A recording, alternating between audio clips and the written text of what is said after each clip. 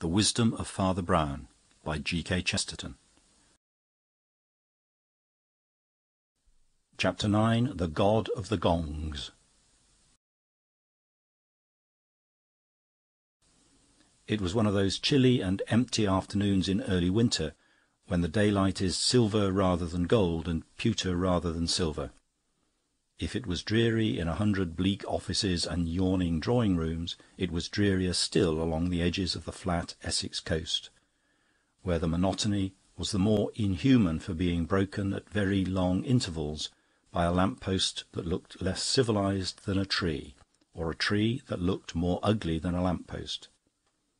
A light fall of snow had half melted into a few strips, also looking leaden rather than silver,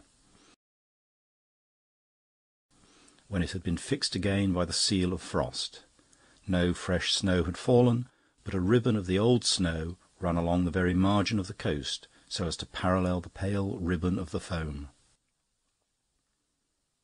The line of the sea looked frozen in the very vividness of its violet blue, like the vein of a frozen finger. For miles and miles, forward and back, there was no breathing soul, save 2 pedestrians walking at a brisk pace, though one had much longer legs and took much longer strides than the other. It did not seem a very appropriate place or time for a holiday, but Father Brown had few holidays, and had to take them when he could, and he always preferred, if possible, to take them in company with his old friend Flambeau, ex-criminal and ex-detective. The priest had a fancy for visiting his old parish at Cobhole, and was going north-eastward along the coast. After walking a mile or 2 farther, they found that the shore was beginning to be formally embanked, so as to form something like a parade. The ugly lamp-posts became less few and far between, and more ornamental, though quite equally ugly.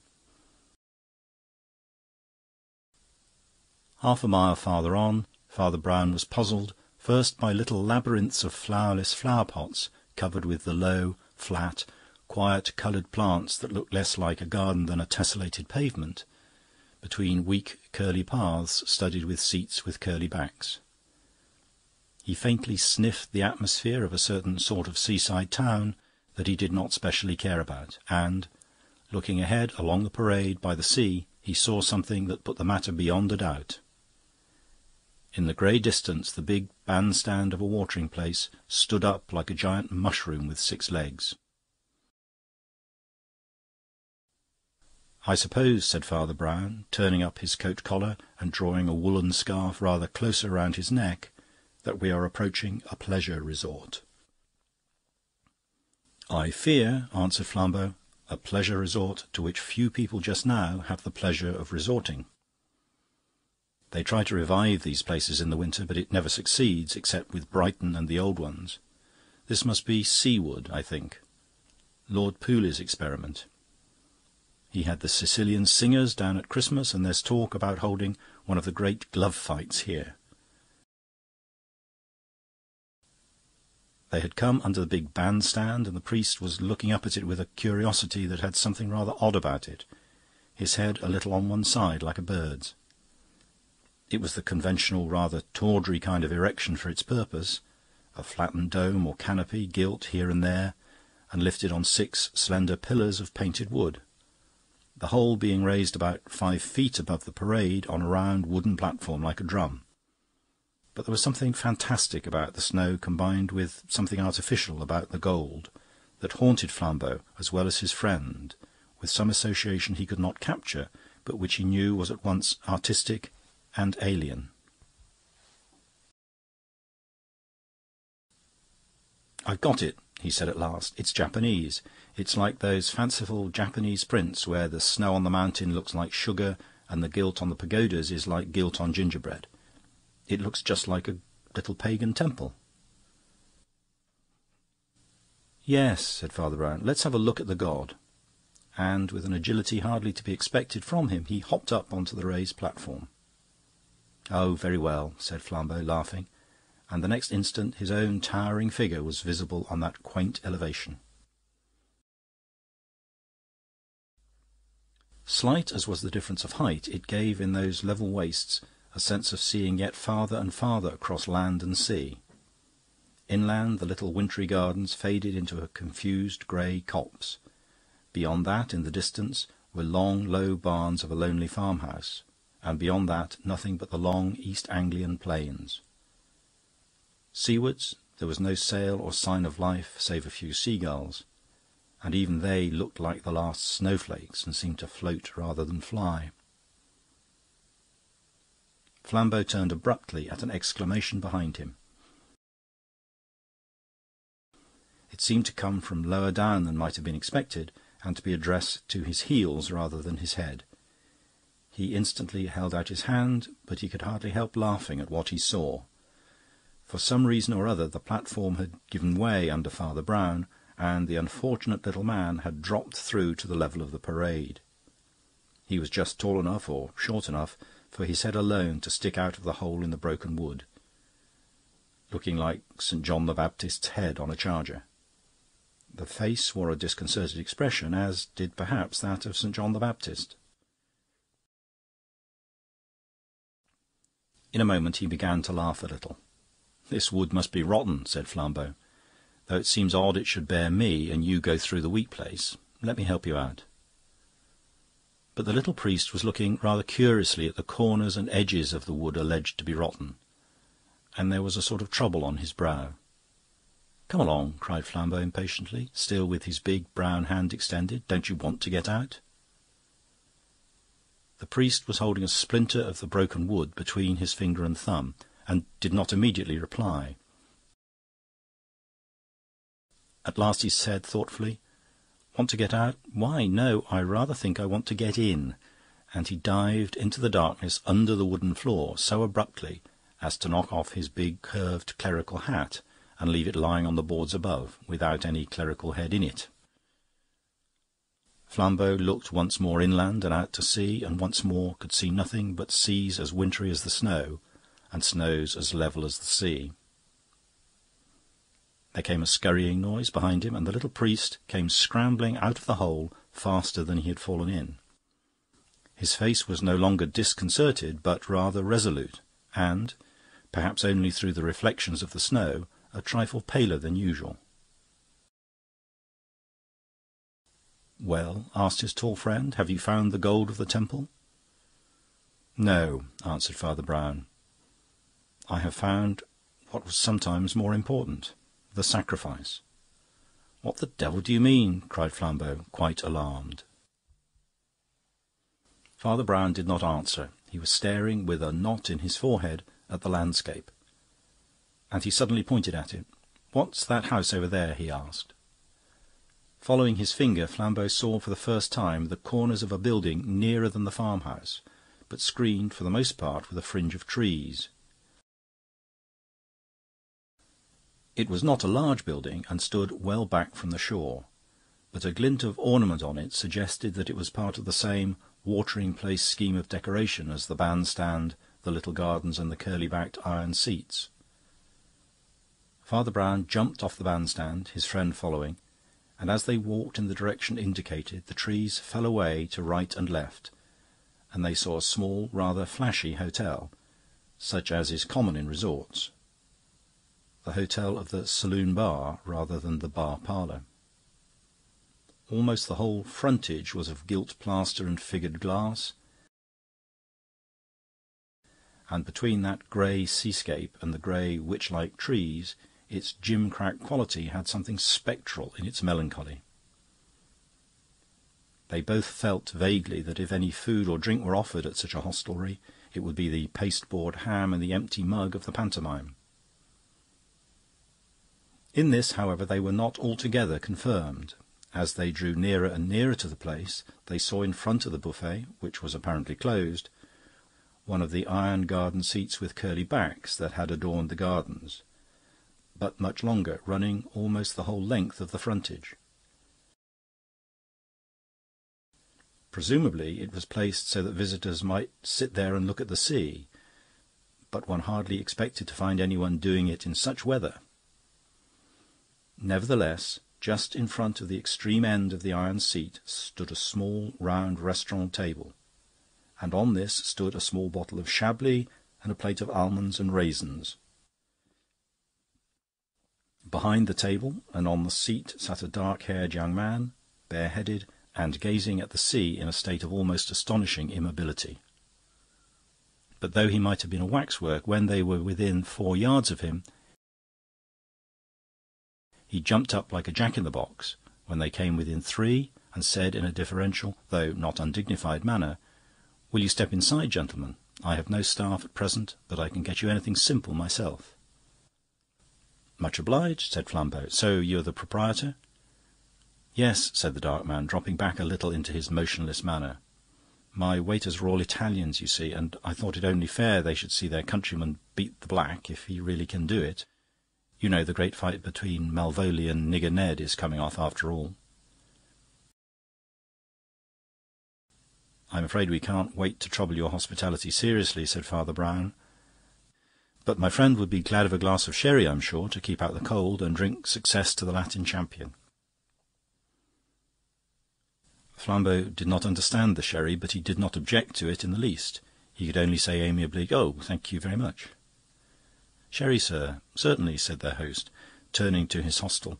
"Excuse me if I detain you a few minutes. As I told you, I have no staff."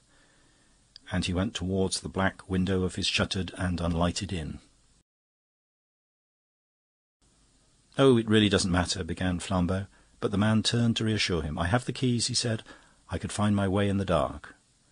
"I didn't mean—" began Father Brown. He was interrupted by a bellowing human voice that came out of the bowels of the uninhabited hotel. It thundered some foreign name loudly but inaudibly, and the hotel proprietor moved more sharply towards it than he had done for Flambeau's sherry. As instant evidence proved, the proprietor had told, then and after, nothing but the literal truth. But both Flambeau and Father Brown have often confessed that, in all their often outrageous adventures, nothing had so chilled their blood as that voice of an ogre, sounding suddenly out of a silent and empty inn. My cook," cried the proprietor hastily. "I'd forgotten my cook. He will be starting presently. Sherry, sir?" And, sure enough, there appeared in the doorway a big white bulk with white cap and white apron as befits a cook, but with the needless emphasis of a black face. Flambeau had often heard that negroes made good cooks,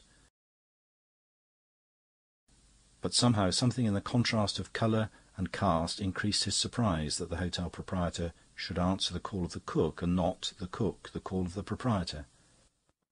But he reflected that head cooks are proverbially arrogant, and besides, the host had come back with the sherry, and that was the great thing. "I rather wonder," said Father Brown, "that there are so few people about the beach when the big fight is coming on after all. We only met one man for miles." The hotel proprietor shrugged his shoulders. "They come from the other end of town, you see, from the station 3 miles from here. They are only interested in the sport and will stop in hotels for the night only. After all, it is hardly weather for basking on the shore." "Or on the seat," said Flambeau, and pointed to the little table. "I have to keep a look-out," said the man with the motionless face. He was a quiet, well-featured fellow, rather sallow. His dark clothes had nothing distinctive about them, except that his black necktie was worn rather high, like a stock, and secured by a gold pin with some grotesque head on it. Nor was there anything notable in his face, except something that was probably a mere nervous trick, a habit of opening one eye more narrowly than the other, giving the impression that the other was larger or was perhaps artificial. The silence that ensued was broken by their host saying quietly, "Whereabouts did you meet the one man on your march?" "Curiously enough," answered the priest, "close by here, just by that bandstand." Flambeau, who had sat on the long iron seat to finish his sherry, put it down and rose to his feet, staring at his friend in amazement. He opened his mouth to speak and then shut it again.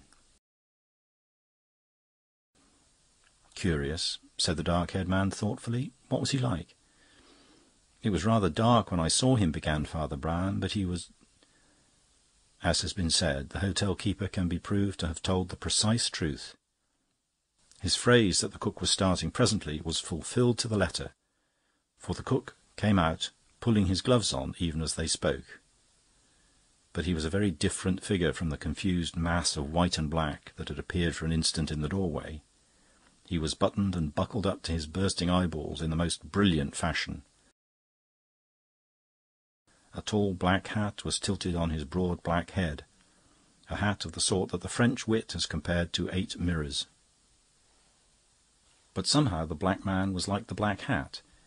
He also was black, and yet his glossy skin flung back the light at 8 angles or more.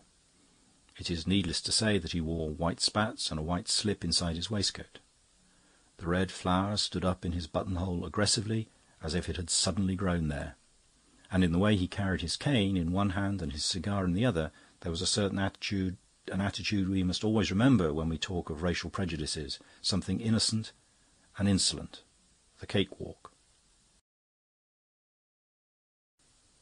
"Sometimes," said Flambeau, looking after him, "I'm not surprised that they lynch them."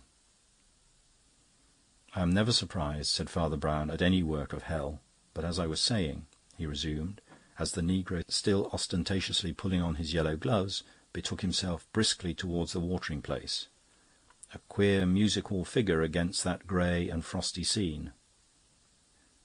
"As I was saying, I couldn't describe the man very minutely, but he had a flourish and old-fashioned whiskers and moustachios, dark or dyed, as in the pictures of foreign financiers. Round his neck was wrapped a long purple scarf that thrashed out in the wind as he walked. It was fixed at the throat rather in the way that nurses fix children's comforters with a safety-pin. Only this," added the priest, gazing placidly out to sea, "was not a safety-pin." The man sitting on the long iron bench was also gazing placidly out to sea. Now he was once more in repose. Flambeau felt quite certain that one of his eyes was naturally larger than the other. Both were now well opened, and he could almost fancy the left eye grew larger as he gazed.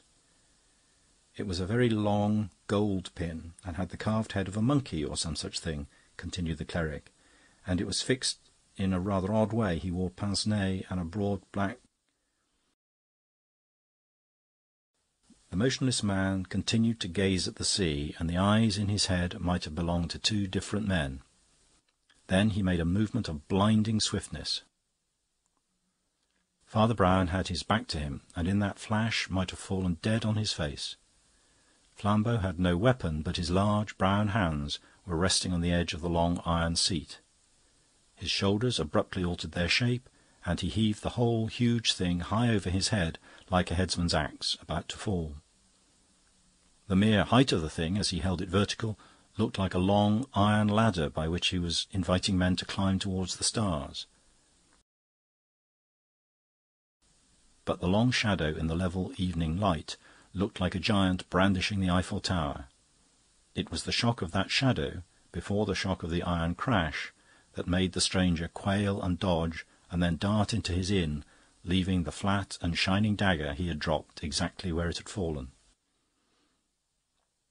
"We must get away from here instantly," cried Flambeau, flinging the huge seat away with furious indifference on the beach. He caught the little priest by the elbow and ran him down a grey perspective of barren back garden, at the end of which there was a closed back garden door. Flambeau bent over it an instant in a violent silence, and then said, "The door is locked." As he spoke, a black feather from one of the ornamental furs fell, brushing the rim of his hat. It startled him more than the small and distant detonation that had come just before.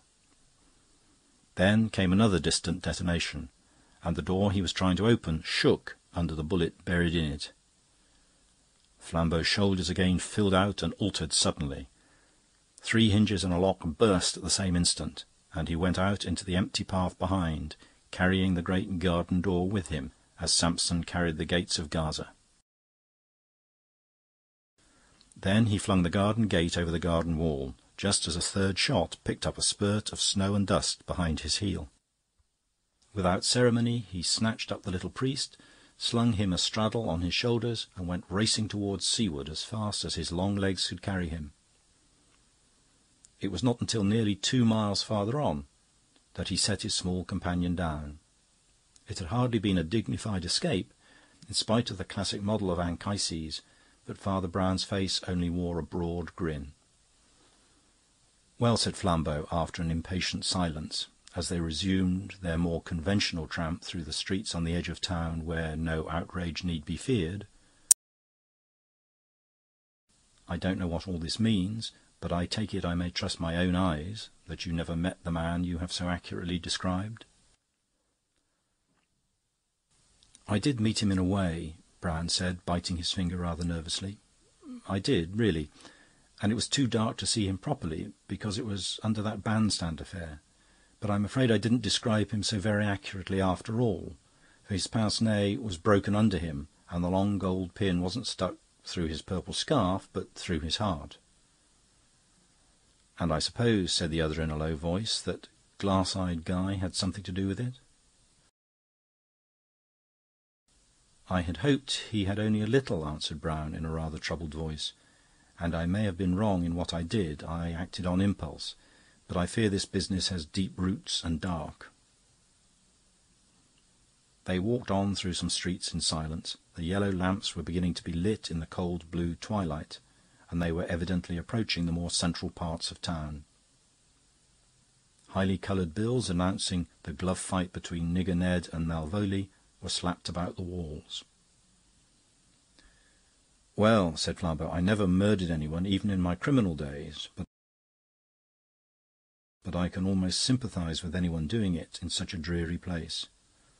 Of all God-forsaken dustbins of nature, I think the most heartbreaking are places like that bandstand, that were meant to be festive and are forlorn.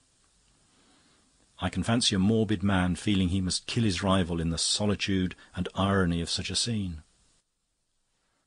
I remember once taking a tramp in your glorious Surrey hills, thinking of nothing but gorse and skylarks, when I came out on a vast circle of land, and over me lifted a vast, voiceless structure, tier above tier of streets, as huge as a Roman amphitheatre and as empty as a new letter-rack. A bird sailed in heaven over it. It was the grandstand at Epsom, and I felt that no one would ever be happy there again." "It's odd you should mention Epsom," said the priest. "Do you remember what was called the Sutton mystery? Because 2 suspected men, ice-cream men, I think, happened to live at Sutton. They were eventually released. A man was found strangled, it was said, on the downs round that part. As a fact, I know, from an Irish policeman who's a friend of mine, that he was found close up to the Epsom grandstand, in fact, only hidden by one of the lower doors being pushed back." "That is queer," assented Flambeau. "But it rather confirms my view that such pleasure places look awfully lonely out of season, or the man wouldn't have been murdered there." "I'm not so sure he—" began Brown, and stopped. "Not so sure he was murdered?" queried his companion. "Not so sure he was murdered out of the season," answered the little priest with simplicity. "Don't you think there's something rather tricky about this solitude, Flambeau? Do you feel sure a wise murderer would always want the spot to be lonely? It's very, very seldom a man is quite alone. And, short of that, the more alone he is, the more certain he is to be seen. No, I think there must be some other... Why, here we are at the pavilion, or palace, or whatever they call it." They had emerged on a small square, brilliantly lighted, of which the principal building was gay with gilding, gaudy with posters, and flanked with 2 giant photographs of Malvolio and Nigger Ned. "Hullo!" cried Flambeau in great surprise, as his clerical friends stumped straight up the broad steps. "I didn't know pugilism was your latest hobby. Are you going to see the fight?" "I don't think there will be any fight," replied Father Brown. They passed rapidly through ante-rooms and inner rooms. They passed through the hall of combat itself, raised, roped, and padded with innumerable seats and boxes, and still the cleric did not look round or pause till he came to a clerk at a desk outside a door marked "Committee." There he stopped and asked to see Lord Pooley. The attendant observed that his lordship was very busy, as the fight was coming on soon, but Father Brown had a good-tempered tedium of reiteration, for which the official mind is generally not prepared. In a few moments the rather baffled Flambeau found himself in the presence of a man who was still shouting directions to another man going out of the room. "Be careful, you know, about the ropes after the fourth. Well, and what do you want, I wonder?" Lord Pooley was a gentleman, and, like most of the few remaining to our race, was worried, especially about money. He was half grey and half flaxen, and he had the eyes of fever and a high-bridged frost-bitten nose. "Only a word," said Father Brown. "I've come to prevent a man being killed." Lord Pooley bounded off his chair as if a spring had flung him from it. "I'm damned if I'll stand any more of this," he cried. "You and your committees and parsons and petitions. Weren't there parsons in the old days when they fought without gloves? Now they're fighting with the regulation gloves, and there's not the rag of a possibility of either of the boxers being killed." "I didn't mean either of the boxers," said the little priest. "Well, well, well," said the nobleman, with a touch of frosty humour. "Who's going to be killed? The referee?" "I don't know who's going to be killed," replied Father Brown, with a reflective stare. "If I did, I shouldn't have to spoil your pleasure. I could simply get him to escape.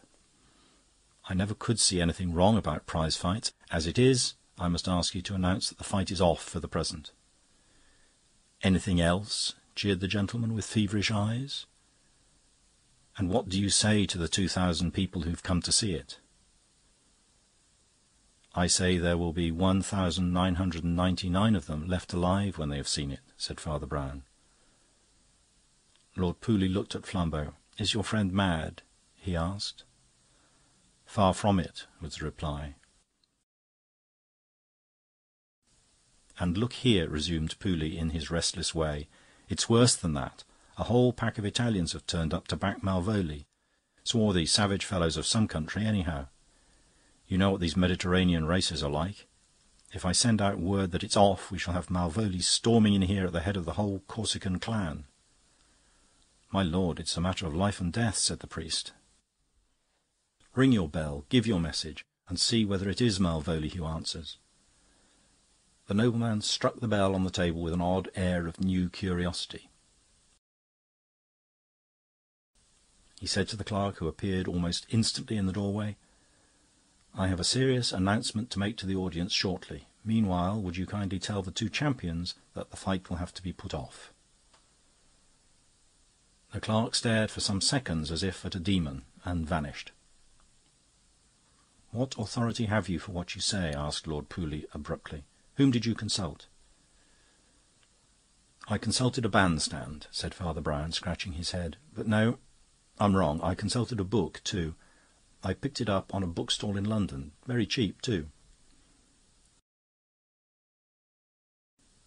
He had taken out of his pocket a small, stout, leather-bound volume, and Flambeau, looking over his shoulder, could see that it was some book of old travels and had a leaf turned down for reference. "The only form in which voodoo," began Father Brown, reading aloud. "In which what?" inquired his lordship. "In which voodoo," repeated the reader, almost with relish, "is widely organised outside Jamaica itself, is in the form known as the monkey, or the god of the gongs, which is powerful in many parts of the two American continents, especially among half-breeds, many of whom look exactly like white men. It differs from most other forms of devil worship and human sacrifice in the fact that the blood is not shed formally on the altar, but by a sort of assassination among the crowd. The gongs beat with a deafening din as the doors of the shrine open, and the monkey god is revealed. Almost the whole congregation rivet ecstatic eyes on him, but after... The door of the room was flung open, and the fashionable negro stood framed in it, his eyeballs rolling, his silk hat still insolently tilted on his head. "Ha!" he cried, showing his apish teeth. "What's this? Huh? Huh? You steal a coloured gentleman's prize. Prize is already. You think you just saved that white Italian trash?" "The matter is only deferred," said the nobleman quietly. "I will be with you to explain in a minute or two." "Who you two?" shouted Nigger Ned, beginning to storm. "My name is Pooley," replied the other with a creditable coolness. "I am the organising secretary, and I advise you just now to leave the room." "Who dis fellow?" demanded the dark champion, pointing to the priest disdainfully. "My name is Brown," was the reply, "and I advise you just now to leave the country." The prize-fighter stood glaring for a few seconds, and then, rather to the surprise of Flambeau and the others, strode out, sending the door to with a crash behind him. "Well," asked Father Brown, rubbing his dusty hair up, "what do you think of Leonardo da Vinci? A beautiful Italian head." "Look here," said Pooley, "I've taken a considerable responsibility on your bare word. I think you ought to tell me more about this." "You're quite right, my lord," answered Brown, "and it won't take long to tell." He put the little leather book in his overcoat pocket. "I think we know all that this can tell us, but you shall look at it to see if I'm right. That negro who has just swaggered out is one of the most dangerous men on earth, for he has the brains of a European with the instincts of the cannibal. He has turned what was clean, common-sense butchery among his fellow barbarians into a very modern and scientific secret society of assassins. He doesn't know I know it, nor, for the matter of that I can't prove it." There was a silence, and the little man went on. "But if I want to murder somebody, will it really be the best plan to make sure I'm alone with him?" Lord Pooley's eyes recovered their frosty twinkle as he looked at the little clergyman. He only said, "If you want to murder somebody, I should advise it." Father Brown shook his head, like a murderer of much riper experience. "So Flambeau said," he replied with a sigh. "But consider, the more a man feels lonely, the less he can be sure he is alone.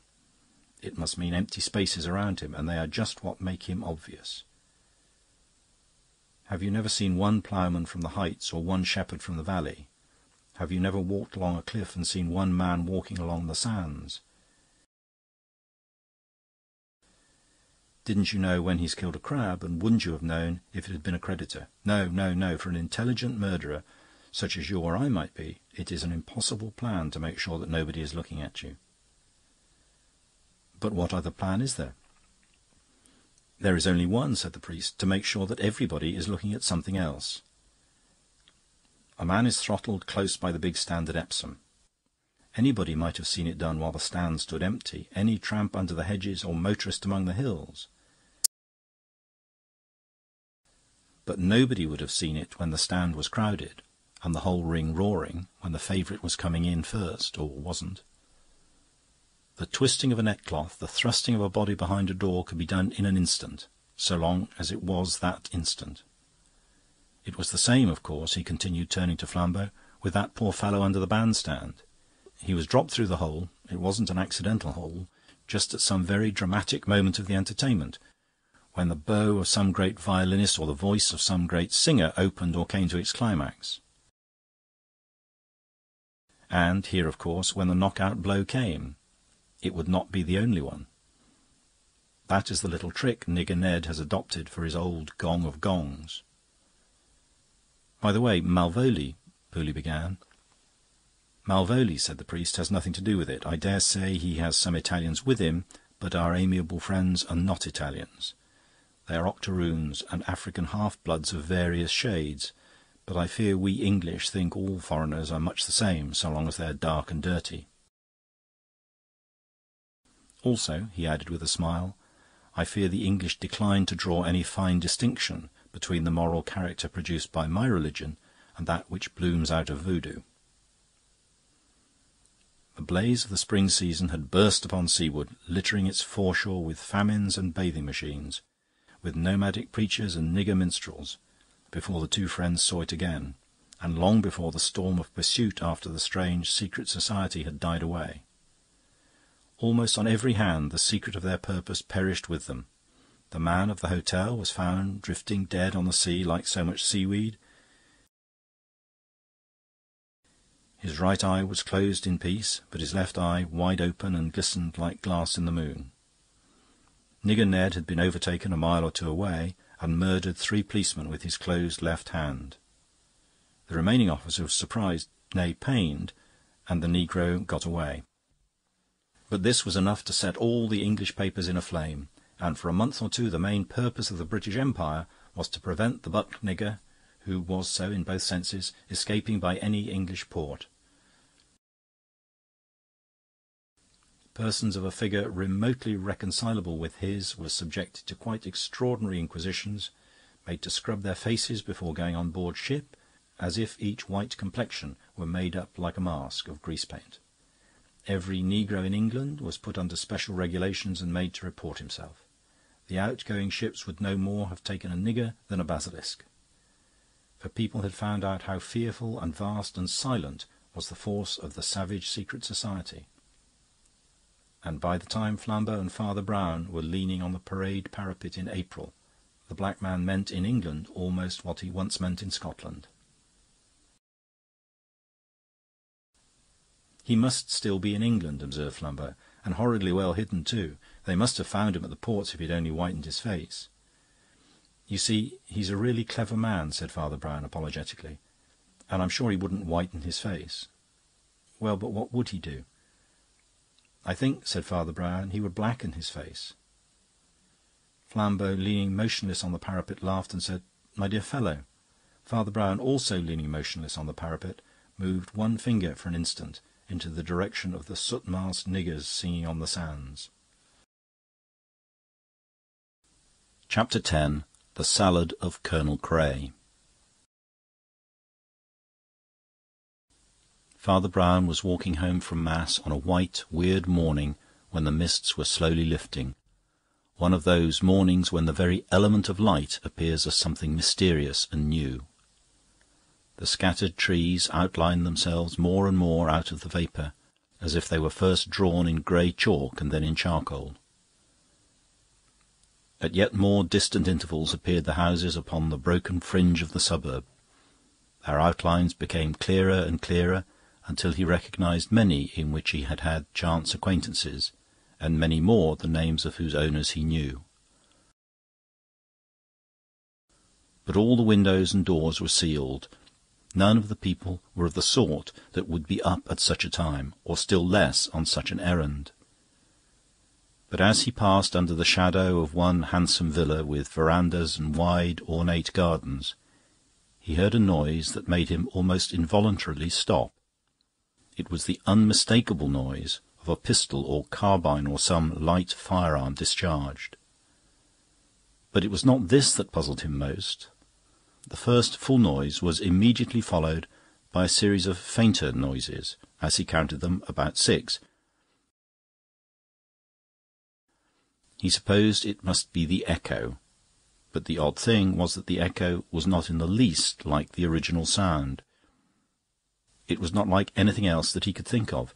The 3 things nearest to it seemed to be the noise made by siphons of soda water, one of the many noises made by an animal, and the noise made by a person attempting to conceal laughter, none of which seemed to make much sense. Father Brown was made of 2 men. There was a man of action, who was as modest as a primrose and as punctual as a clock, who went his small round of duties and never dreamed of altering it. There was also a man of reflection, who was much simpler but much stronger, who could not easily be stopped, whose thought was always, in the only intelligent sense of the word, free thought.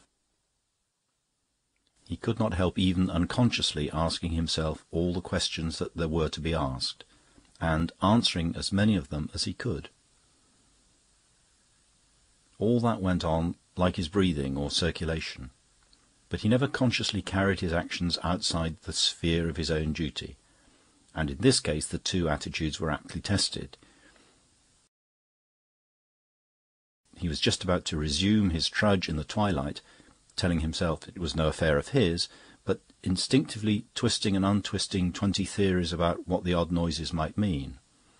Then the grey skyline brightened into silver, and in the broadening light he realised that he had been to the house which belonged to an Anglo-Indian major named Putnam, and that the major had a native cook from Malta who was of his communion. He also began to remember that pistol shots are sometimes serious things, accompanied with consequences with which he was legitimately concerned, He turned back and went in at the garden gate, making for the front door. Halfway down one side of the house stood out a projection like a very low shed. It was, as he afterwards discovered, a large dustbin. Round the corner of this came a figure, at first a mere shadow in the haze, apparently bending and peering about. Then, coming nearer, it solidified into a figure that was, indeed, rather unusually solid. Major Putnam was a bald-headed, bull-necked man, short and very broad, with one of those rather apoplectic faces that are produced by a prolonged attempt to combine the Oriental climate with the Occidental luxuries. But the face was a good-humoured one, and even now, though evidently puzzled and inquisitive, wore a kind of innocent grin. He had a large palm-leaf hat on the back of his head, suggesting a halo that was by no means appropriate to the face, but otherwise he was clad only in a very vivid suit of striped scarlet and yellow pyjamas, which, although glowing enough to behold, must have been, on a fresh morning, pretty chilly to wear. He had evidently come out of his house in a hurry, and the priest was not surprised when he called out without further ceremony, "Did you hear that noise?" "Yes," answered Father Brown. "I thought I'd better look in case anything was the matter." The Major looked at him rather queerly with his good-humoured gooseberry eyes. "What do you think the noise was?" he asked. "It sounded like a gun or something," replied the other with some hesitation, "but it seemed to have a singular sort of echo." The Major was still looking at him quietly but with protruding eyes when the door was flung open, releasing a flood of gaslight on the face of the fading mist, and another figure in pyjamas sprang or tumbled out into the garden. The figure was much longer, leaner, and more athletic. The pyjamas, though equally tropical, were comparatively tasteful, being of white with a light lemon-yellow stripe. The man was haggard but handsome, more sunburned than the other. He had an aquiline profile and rather deep sunken eyes, and a slight air of oddity arising from the combination of coal-black hair with a much lighter moustache. All this Father Brown absorbed in detail more at leisure. For the moment he only saw one thing about the man, which was the revolver in his hand. "Gray!" exclaimed the Major, staring at him. "Did you fire that shot?"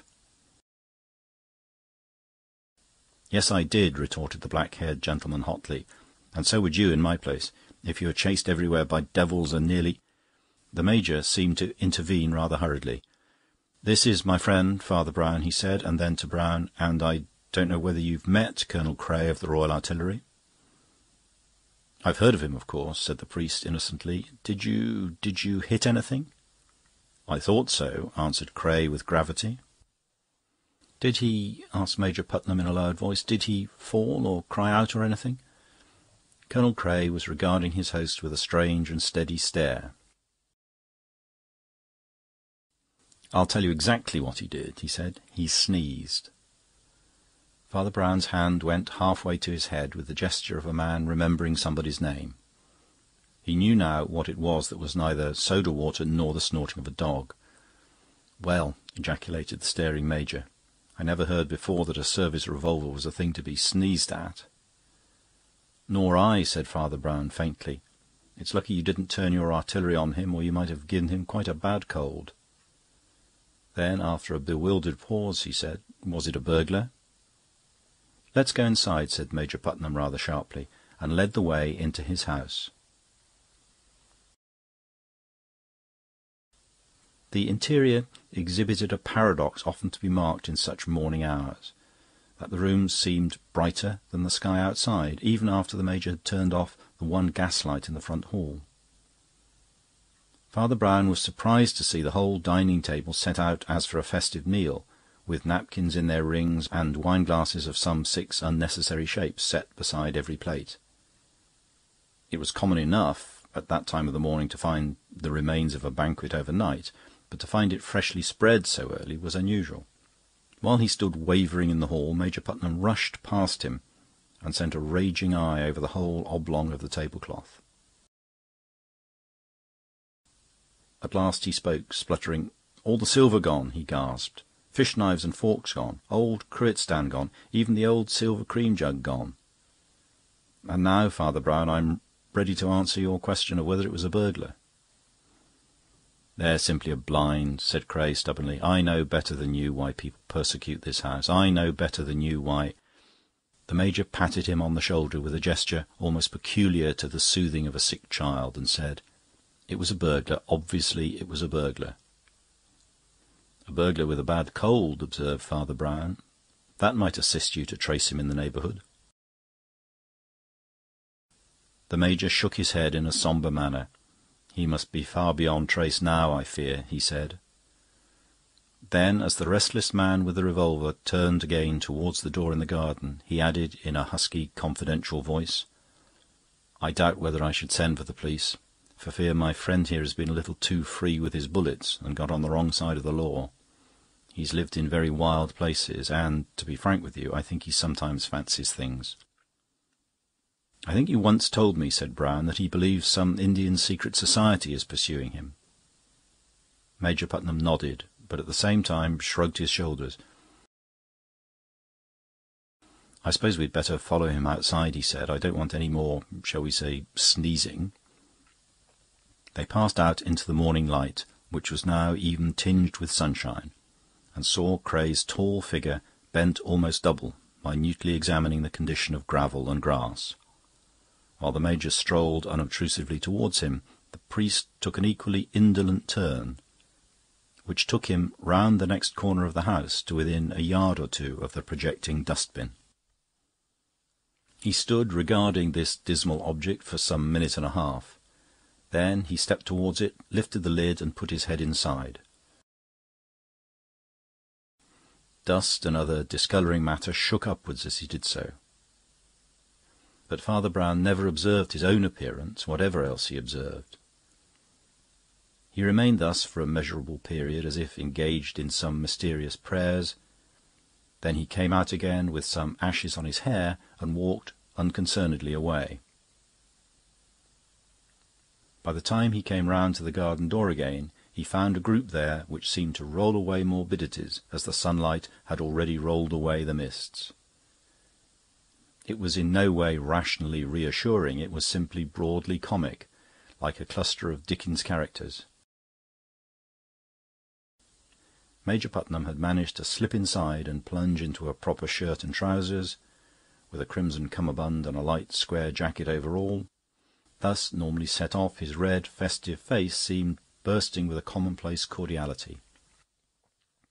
He was indeed emphatic, but then he was talking to his cook, the swarthy son of Malta, whose lean, yellow, and rather careworn face contrasted quaintly with his snow-white cap and costume. The cook might well be careworn, for cookery was the Major's hobby. He was one of those amateurs who always know more than the professional.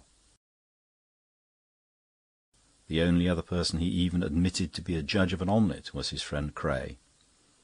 And as Brown remembered this, he turned to look for the other officer.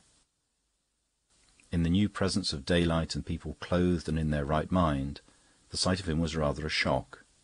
The taller and more elegant man was still in his night-garb, with tousled black hair, and now crawling about the garden on his hands and knees, still looking for traces of the burglar, and, now and again, to all appearances, striking the ground with his hand in anger at not finding him. Seeing him thus quadrupedal in the grass, the priest raised his eyebrows rather sadly, and for the first time guessed that "fancies things" might be a euphemism. The third item in the group of the cook and the epicure was also known to Father Brown. It was Audrey Watson, the Major's ward and housekeeper, and at this moment, to judge by her apron, tucked-up sleeves, and resolute manner, much more the housekeeper than the ward. "It serves you right," she was saying. "I always told you not to have that old-fashioned cruet stand." "I prefer it," said Putnam placably. "I'm old-fashioned myself, and the things keep together." "And vanish together, as you see," she retorted. "Well, if you're not going to bother about the burglar, I shouldn't bother about the lunch. It's Sunday, and we can't send for vinegar and all that in the town. And you Indian gentlemen can't enjoy what you call a dinner without a lot of hot things. I wish to goodness now you hadn't asked Cousin Oliver to take me to the musical service. It isn't over till 12:30, and the Colonel has to leave by then. I don't believe you men can manage alone." "Oh, yes, we can, my dear," said the Major, looking at her very amiably. "Marco has all the sauces, and we've often done ourselves well in very rough places, as you might know by now. And it's time you had a treat, Audrey. You mustn't be a housekeeper every hour of the day. And I know you want to hear the music." "I want to go to church," she said, with rather severe eyes. She was one of those handsome women who will always be handsome, because the beauty is not in an air or a tint, but in the very structure of the head and features. But though she was not yet middle-aged, and her auburn hair was of a Titianesque fullness in form and colour, there was a look in her mouth and around her eyes which suggested that some sorrows wasted her, as winds waste at least the edges of a Greek temple. For indeed the little domestic difficulty of which she was now speaking so decisively was rather comic than tragic. Father Brown gathered from the course of the conversation that Cray, the other gourmet, had to leave before the usual lunch-time, but that Putnam, his host, not to be done out of a final feast with an old crony, had arranged for a special déjeuner to be set out and consumed in the course of the morning, while Audrey and other graver persons were at morning service. She was going there under the escort of a relative and old friend of hers, Dr. Oliver Oman, who, though a scientific man of a somewhat bitter type, was enthusiastic for music, and would go even to church to get it. There was nothing in all this that could conceivably concern the tragedy in Miss Watson's face, and by a half-conscious instinct Father Brown turned again to the seeming lunatic grubbing about in the grass. When he strolled across to him, the black, unbrushed head was lifted abruptly, as if in some surprise at his continued presence.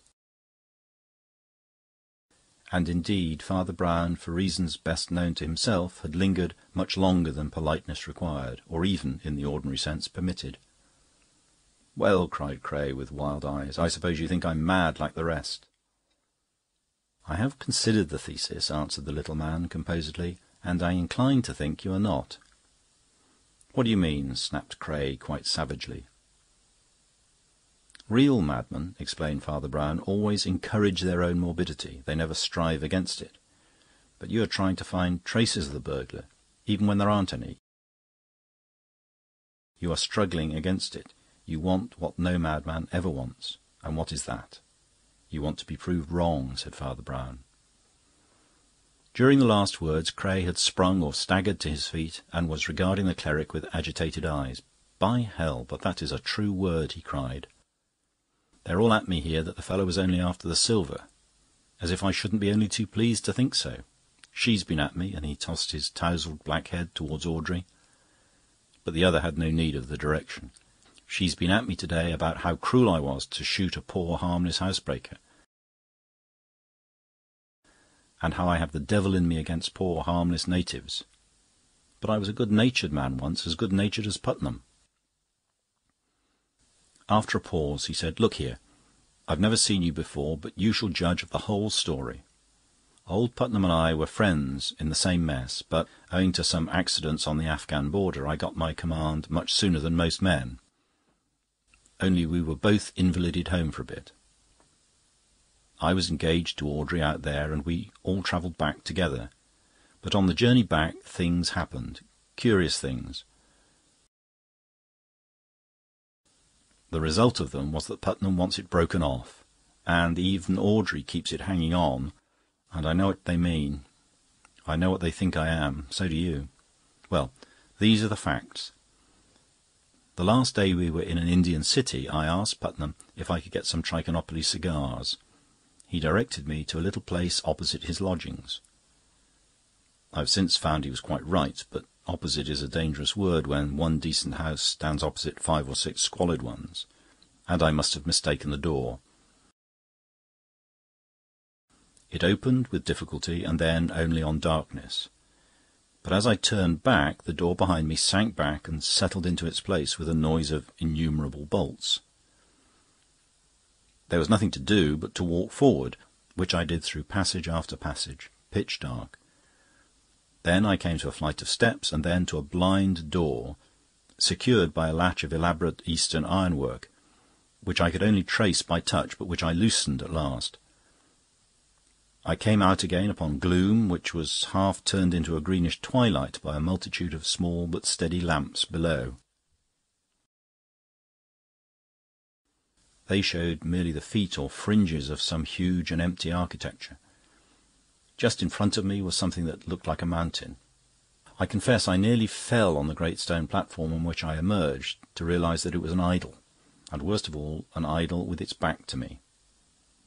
It was hardly half human, I guessed, to judge by the small, squat head, and still more by a thing like a tail or extra limb turned up behind and pointing, like a loathsome large finger, at some symbol graven in the centre of the vast stone back.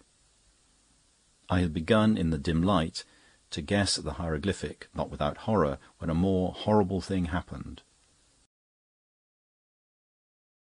A door opened silently in the temple wall behind me, and a man came out, with a brown face and a black coat. He had a carved smile on his face of copper flesh and ivory teeth, but I think the most hateful thing about him was that he was in European dress. I was prepared, I think, for shrouded priests or naked fakirs, but this seemed to say that the devilry was over all the earth, as indeed I found it to be. "If you had only seen the monkey's feet," he said, smiling steadily and without other preface, "we should have been very gentle. You would have only been tortured and die. If you had seen the monkey's face, still we should be very moderate, very tolerant. You would only be tortured and live. But as you have seen the monkey's tail, we must pronounce the worst sentence, which is, go free." When he said the words, I heard the elaborate iron latch with which I had struggled automatically unlock itself, and then, far down the dark passages I had passed, I heard the heavy street door shifting its own bolts backwards. "It is vain to ask for mercy. You must go free," said the smiling man. "Henceforth a hair shall slay you like a sword, and a breath shall bite you like an adder. Weapons shall come against you out of nowhere, and you shall die many times." And with that he swallowed once more in the wall behind, and I went out into the street. Cray paused, and Father Brown unaffectedly sat down on the lawn and began to pick daisies. Then the soldier continued. Putnam, of course, with his jolly common sense, pooh-poohed all my fears, and from that time dates his doubt of my mental balance. Well, I'll simply tell you in the fewest words the three things that have happened since, and you shall judge which of us is right. The first happened in an Indian village on the edge of the jungle, but hundreds of miles from the temple or town or types of tribes and customs where the curse had been put on me. I woke in black midnight and lay thinking of nothing in particular, when I felt a faint tickling thing, like a thread or a hair, trailed across my throat. I shrank back out of its way, and could not help thinking of the words in the temple. But when I got up and sought lights in a mirror, the line across my neck was a line of blood. The second happened in a lodging in Port Said, later, on our journey home together. It was a jumble of tavern and curiosity shop, and though there was nothing there remotely suggesting the cult of the monkey, it is, of course, possible that some of its images or talismans were in such a place.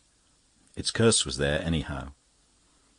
I woke again in the dark with a sensation that could not be put in colder or more literal words than that a breath bit like an adder. Existence was an agony of extinction. I dashed my head against walls until I dashed it against a window, and fell, rather than jumped, into the garden below. Putnam, poor fellow, who had called the other thing a chance scratch, was bound to take seriously the fact of finding me half insensible on the grass at dawn. But I fear it was my mental state he took seriously, and not my story. The third happened in Malta. We were in a fortress there, and as it happened our bedrooms overlooked the open sea, which almost came up to our window-sills, save for a flat white outer wall as bare as the sea. I woke up again, but it was not dark. There was a full moon as I walked to the window. I could have seen a bird on the bare battlement or a sail on the horizon. What I did see was a sort of stick or branch circling, self-supported, in the empty sky. It flew straight in at my window and smashed the lamp beside the pillow I had just quitted. It was one of those queer-shaped war clubs some Eastern tribes use, but it had come from no human hand. Father Brown threw away a daisy chain he was making and rose with a wistful look. "Has Major Putnam," he asked, "got any Eastern curios, idols, weapons, and so on, from which one might get a hint?" "Plenty of those, though not much use, I fear," replied Cray. "But by all means come into his study." As they entered, they passed Miss Watson buttoning her gloves for church, and heard the voice of Putnam downstairs, still giving a lecture on cookery to the cook. In the Major's study and den of curios they came suddenly on a third party, silk-hatted and dressed for the street, who was poring over an open book on the smoking-table, a book which he dropped rather guiltily and turned. Cray introduced him civilly enough as Dr. Oman, but he showed such disfavour in his very face that Brown guessed the two men, whether Audrey knew it or not, were rivals. Nor was the priest wholly unsympathetic with the prejudice. Dr. Oman was a very well-dressed gentleman indeed, well-featured, although almost dark enough for an Asiatic. But Father Brown had to tell himself sharply that one should be in charity even with those who wax their pointed beards, who have small gloved hands, and who speak with perfectly modulated voices. Cray seemed to find something specially irritating in the small prayer-book in Oman's dark-gloved hand. "I didn't know that was in your line," he said, rather rudely.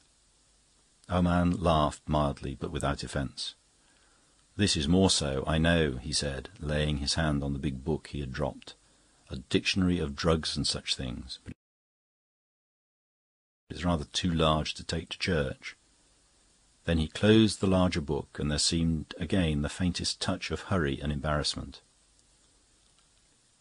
"I suppose," said the priest, who seemed anxious to change the subject, "all these spears and things are from India?" "From everywhere," answered the doctor. "Putnam is an old soldier, and has been in Mexico and Australia and the Cannibal Islands for all I know."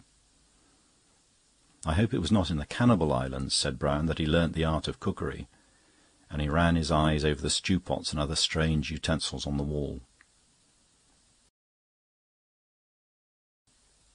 At this moment the jolly subject of their conversation thrust his laughing, lobsterish face into the room.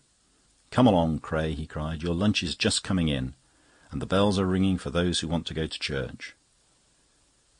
Cray slipped upstairs to change. Dr. Oman and Miss Watson betook themselves solemnly down the street with a string of other churchgoers, but Father Brown noticed that the doctor twice looked back and scrutinised the house, and even came back to the corner of the street to look at it again. The priest looked puzzled. "He can't have been at the dustbin," he muttered. "Not in those clothes. Or was he here earlier today?" Father Brown, touching other people, was as sensitive as a barometer, but today he seemed about as sensitive as a rhinoceros. By no social law, rigid or implied, could he be supposed to linger round the lunch of the Anglo-Indian friends, but he lingered, covering his position with torrents of amusing but quite needless conversation. He was the more puzzling because he did not seem to want any lunch. As one after another of the most exquisitely balanced kedgeree of curries, accompanied with their appropriate vintages, were laid before the other two,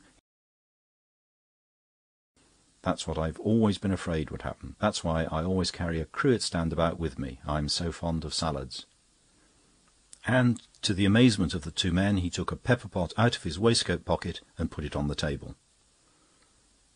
"I wonder why the burglar wanted mustard too," he went on, taking a mustard pot from another pocket. "A mustard plaster, I suppose, and vinegar," producing that condiment. "Haven't I heard something about vinegar and brown paper? As for oil, which I think I put in my left..." His garrulity was an instant arrested, for, lifting his eyes, He saw what no one else saw, the black figure of Dr. Armand standing on the sunlit lawn and looking steadily into the room. Before he could quite recover himself, Cray had cloven in. "You're an astounding card," he said, staring. "I shall come and hear your sermons if they're as amusing as your manners." His voice changed a little, and he leaned back in his chair. "Oh, there are sermons in a cruet stand too," said Father Brown, quite gravely. "Have you heard of faith like a grain of mustard seed, or charity that anoints with oil? And as for vinegar, can any soldiers forget that solitary soldier who, when the sun was darkened..." Colonel Cray leaned forward a little and clutched the tablecloth. Father Brown, who was making the salad, tipped 2 spoonfuls of the mustard into the tumbler of water beside him, stood up and said in a new, loud and sudden voice, "Drink that!" At the same moment the motionless doctor in the garden came running, and bursting open a window cried, "Am I wanted? Has he been poisoned?" "Pretty near," said Brown, with the shadow of a smile, for the emetic had very suddenly taken effect, and Cray lay in a deck-chair, gasping as for life, but alive. Major Putnam had sprung up, his purple face mottled. "A crime!" he cried hoarsely. "I'll go for the police." The priest could hear him dragging down his palm-leaf hat from the peg and tumbling out of the front door. He heard the garden gate slam. But he only stood looking at Cray, and after a silence said quietly, "I shall not talk to you much, but I will tell you what you want to know. There is no curse on you. The temple of the monkey was either a coincidence or part of the trick. The trick was the trick of a white man. There is only one weapon that will bring blood with that mere feathery touch, a razor held by a white man. And there is only one kind of club that can be thrown out of a window, turn in mid-air, and come back to the window next to it. The Australian boomerang. You'll see some of them in the Major's study." With that he went outside and spoke for a moment to the doctor. The moment after, Audrey Watson came rushing into the house and fell on her knees beside Cray's chair. He could not hear what they said to each other, but their faces moved with amazement, not unhappiness. The doctor and the priest walked slowly towards the garden gate. "I suppose the Major was in love with her too," he said with a sigh. And when the other nodded, observed, "You were very generous, Doctor. You did a fine thing. But what made you suspect?" "A very small thing," said Armand, "but it kept me restless in church till I came back to see that all was well. That book on his table was a work on poisons, and was put down open at the place where it stated that a certain Indian poison, though deadly and difficult to trace, was particularly easily reversible by the use of the commonest emetics. I suppose he read that at the last moment, and remembered that there were emetics in the cruet stand," said Father Brown. "Exactly. He threw the cruet in the dustbin, where I found it, along with other silver, for the sake of a burglary blind. But if you took that pepper pot I put on the table, you'll see a small hole. That's where Cray's bullet struck, shaking up the pepper and making the criminal sneeze." There was a silence. Then Dr. Armand said grimly, "The Major is a long time looking for the police." "Or the police in looking for the Major," said the priest. "Well, good-bye." Chapter 11. The Strange Crime of John Boulnois. Mr. Cahoon Kidd was a very young gentleman with a very old face, a face dried up with its own eagerness, framed in blue-black hair and a black butterfly tie. He was the emissary in England of the colossal American daily called the Western Sun, also humorously described as the Rising Sunset. This was in allusion to a great journalistic declaration attributed to Mr. Kidd himself, that he guessed the sun would rise in the west yet if American citizens did a bit more hustling. Those, however, who mock American journalism from the standpoint of somewhat mellower traditions forget a certain paradox which partly redeems it. For while the journalism of the States permits a pantomimic vulgarity long past anything English, it also shows a real excitement about the most earnest mental problems, of which English papers are innocent, or rather incapable. The Sun was full of the most solemn matters treated in the most farcical way. William James figured there as well as Weary Willie, and pragmatists alternated with pugilists in the long procession of its portraits. Thus, when a very unobtrusive Oxford man named John Boulnois wrote in a very unreadable review called the Natural Philosophy Quarterly a series of articles on alleged weak points in Darwinian evolution, it fluttered no corner of the English papers, though Boulnois' theory, which was that of a comparatively stationary universe visited occasionally by convulsions of change, had some rather faddy fashionableness at Oxford, and got so far as to be named catastrophism. But many American papers seized on the challenge as a great event, and the Sun threw the shadow of Mr. Boulnois quite gigantically across its pages. By the paradox already noted, articles of valuable intelligence and enthusiasm were presented with headlines apparently written by an illiterate maniac. Headlines such as "Darwin chews dirt," "Critic Boulnois says he jumps the shocks," or "Keep catastrophic, says thinker Boulnois." And Mr. Colquhoun Kidd of the Western Sun was bidden to take his butterfly tie and lugubrious visage down to the little house outside Oxford, where thinker Boulnois lived in happy ignorance of such a title. That fated philosopher had consented in a somewhat dazed manner to receive the interviewer, and had named the hour of 9 that evening. The last of a summer sunset clung about Cumnor and the low wooded hills. The romantic Yankee was both doubtful of his road and inquisitive about his surroundings, and, seeing the door of a genuine feudal old country inn, the Champion Arms, standing open, he went in to make inquiries. In the bar-parlour he rang the bell, and had to wait some little time for a reply to it. The only other person present was a lean man with close red hair and loose, horsey-looking clothes, who was drinking very bad whisky, but smoking a very good cigar. The whisky, of course, was the choice brand of the Champion Arms. The cigar he had probably brought with him from London. Nothing could be more different than his cynical negligence from the dapper dryness of the young American. But something in his pencil and open notebook, and perhaps in the expression of his alert blue eye, caused Kidd to guess, correctly, that he was a brother journalist. "Could you do me a favour," asked Kidd, with the courtesy of his nation, "of directing me to the grey cottage where Mr. Boulnois lives, as I understand?" "It's a few yards down the road," said the red-haired man, removing his cigar. "I shall be passing it myself in a minute, but I'm going on to Pendragon Park to try and see the fun." "What is Pendragon Park?" asked Colquhoun Kidd.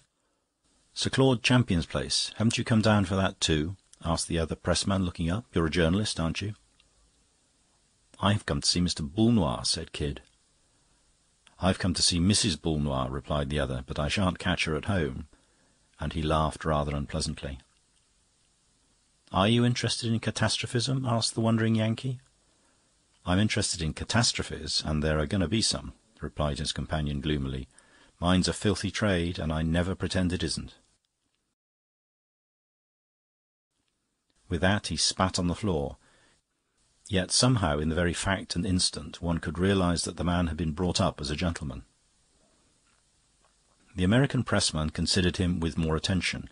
His face was pale and dissipated, with the promise of formidable passions yet to be loosed, but it was a clever and sensitive face. His clothes were coarse and careless, but he had a good seal ring on one of his long, thin fingers. His name, which came out in the course of talk, was James Dalroy. He was the son of a bankrupt Irish landlord, and attached to a pink paper which he heartily despised, called Smart Society, in the capacity of reporter and of something painfully like a spy. Smart Society, I regret to say, felt none of that interest in Boulnois on Darwin which was such a credit to the head and hearts of the Western Sun.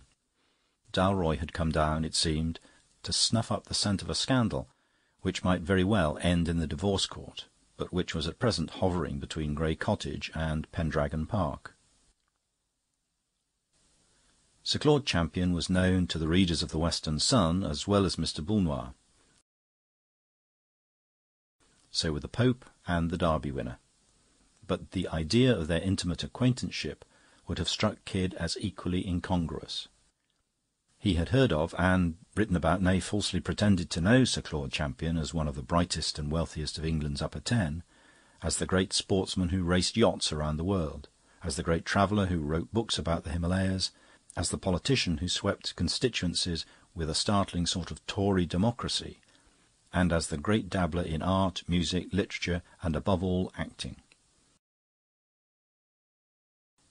Sir Claude was really magnificent in other than American eyes. There was something of the Renaissance prince about his omnivorous culture and restless publicity. He was not only a great amateur, but an ardent one. There was in him none of that antiquarian frivolity that we convey by the word dilettante. That faultless falcon profile with purple-black Italian eye, which had been snapshot so often for smart society and the Western Sun, gave everyone the impression of a man eaten by ambition as by a fire or even a disease. But though Kidd knew a great deal about Sir Claude, and a great deal more, in fact, than there was to know, it would never have crossed his wildest dreams to connect so showy an aristocrat with the newly unearthed founder of catastrophism, or to guess that Sir Claude Champion and John Boulnois could be intimate friends. Such, according to Dalroy's account, was nevertheless the fact. The two had hunted in couples at school and college, and, though their social destinies had been very different, for Champion was a great landlord and almost a millionaire, while Boulnois was a poor scholar and, until just lately, an unknown one, they still kept in very close touch with each other. Indeed, Boulnois' cottage stood just outside the gates of Pendragon Park. But whether the two men could be friends much longer was becoming a dark and ugly question. A year or two before, Boulnois had married a beautiful and not unsuccessful actress, to whom he was devoted in his own shy and ponderous style. And the proximity of the household to Champion's had given that flighty celebrity opportunities for behaving in a way that could not but cause painful and rather base excitement. Sir Claude had carried the arts of publicity to perfection, and he seemed to take a crazy pleasure in being equally ostentatious in an intrigue that could do him no sort of honour. Footmen from Pendragon were perpetually leaving bouquets for Mrs. Boulnois. Carriages and motor-cars were perpetually calling at the cottage for Mrs. Boulnois. Balls and masquerades perpetually filled the grounds in which the baronet paraded Mrs. Boulnois like the queen of love and beauty at a tournament. That very evening, marked by Mr. Kidd for the exposition of catastrophism, had been marked by Sir Claude Champion for an open-air rendering of Romeo and Juliet, in which he was to play Romeo to a Juliet it was needless to name. "I don't think it can go on without a smash," said the young man with the red hair, getting up and shaking himself. "Old Boulnois may be squared, or he may be square, but if he's square, he's thick, what you might call cubic. But I don't believe it's possible." "He's a man of grand intellectual powers," said Cahoon Kidd in a deep voice. "Yes," answered Dalroy, "but even a man of grand intellectual powers can't be such a blighted fool as all that. Must you be going? I shall be following myself in a minute or two."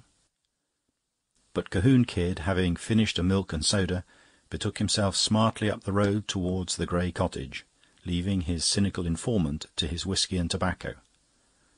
The last of the daylight had faded.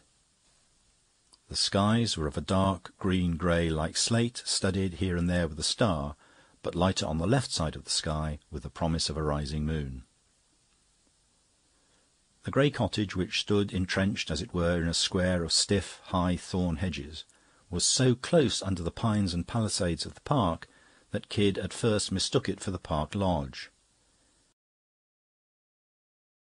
Finding the name on the narrow wooden gate, however, and seeing by his watch that the hour of the thinker's appointment had just struck, he went in and knocked at the front door. Inside the garden hedge he could see that the house, though unpretentious enough, was larger and more luxurious than it looked at first, and was quite a different kind of place from a porter's lodge. A dog kennel and a beehive stood outside, like symbols of old English country life. The moon was rising behind a plantation of prosperous pear trees. The dog that came out of the kennel was reverend-looking and reluctant to bark, and the plain, elderly manservant who opened the door was brief but dignified. "Mr. Boulnois asked me to offer his apologies, sir," he said, "but he has been obliged to go out suddenly." "But see here, I had an appointment," said the interviewer, with a rising voice. "Do you know where he went to?" "To Pendragon Park, sir," said the servant rather sombrely, and began to close the door. Kidd started a little. "Did he go with with the rest of the party?" he asked, rather vaguely. "No, sir," said the man shortly. "He stayed behind, and then he went out alone." And he shut the door brutally, but with an air of duty not done. The American, that curious compound of impudence and sensitiveness, was annoyed. He felt a strong desire to hustle them all along a bit and teach them business habits. The hoary old dog, and the grizzled, heavy-faced old butler with his prehistoric shirt-front, and the drowsy old moon, and above all the scatter-brained old philosopher who couldn't keep an appointment. "If that's the way he goes on, he deserves to lose his wife's purest devotion," said Mr. Cohoon Kidd. "But perhaps he's gone over to make a row. In that case, I reckon a man from the Western Sun will be on the spot." And, turning the corner by the open lodge gates, he set off, stumping up the long avenue of black pine woods that pointed in abrupt perspective towards the inner gardens of Pendragon Park. The trees were as black and orderly as plumes upon a hearse. There were still a few stars. He was a man with more literary than direct natural associations. The word Ravenswood came into his head repeatedly. It was partly the raven colour of the pine wood, but partly also the indescribable atmosphere almost described in Scott's great tragedy. The smell of something that died in the 18th century, the smell of dank gardens and broken urns, of wrongs that will never now be righted, of something that is none the less incurably sad because it is strangely unreal. More than once, as he went up the strange black road of tragic artifice, he stopped, startled, thinking he heard steps in front of him. He could see nothing in front but the twin sombre walls of pine and the wedge of starlit sky above them. At first he thought he must have fancied it, or been mocked by a mere echo of his own tramp. But as he went on, he was more and more inclined to conclude, with the remains of his reason, that there really were other feet upon the road. He thought hazily of ghosts, and was surprised how swiftly he could see the image of an appropriate and local ghost, one with a face as white as a Pierrot's, but patched with black. The apex of the triangle of dark blue sky was growing brighter and bluer, but he did not realise as yet that this was because he was coming nearer to the lights of the great house and garden. He only felt that the atmosphere was growing more intense. There was in the sadness more violence and secrecy. More, he hesitated for the word, and then said it with a jerk of laughter, catastrophism. More pines, more pathways slid past him, and then he stood rooted as by a blast of magic. It is vain to say that he felt as if he had got into a dream, but this time he felt quite certain that he had got into a book. For we human beings are used to inappropriate things. We are accustomed to the clatter of the incongruous. It is a tune to which we can go to sleep. If one appropriate thing happens, it wakes us up like the pang of a perfect chord. Something happens such as would have happened in such a place in a forgotten tale.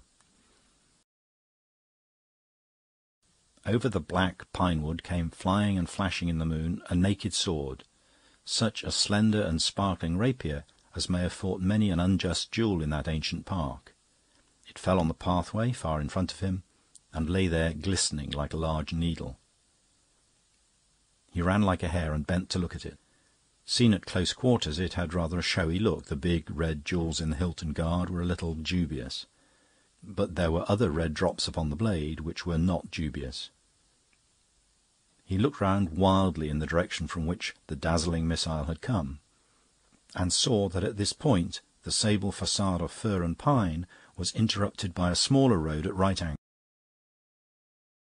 which, when he turned it, brought him in full view of the long, lighted house with a lake and fountains in front of it. Nevertheless, he did not look at this, having something more interesting to look at. Above him, at the angle of the steep green bank of the terrace garden, was one of those small, picturesque surprises common in the old landscape gardening, a kind of small round hill or dome of grass, like a giant molehill, ringed and crowned with 3 concentric fences of roses, and having a sundial in the highest point in the centre. Kid could see the finger of the dial stand up dark against the sky like the dorsal fin of a shark, and the vain moonlight clinging to that idle clock. But he saw something else clinging to it also, for one wild moment: the figure of a man. Though he saw it there only for a moment, though it was outlandish and incredible in costume, being clad from neck to heel in tight crimson with glints of gold, yet he knew in one flash of moonlight who it was. That white face flung up to heaven, clean-shaven and so unnaturally young, like Byron with a Roman nose, those black curls already grizzled. He had seen the 1,000 public portraits of Sir Claude Champion. The wild red figure reeled an instant against the sundial. The next it had rolled down the steep bank and lay at the American's feet, faintly moving one arm.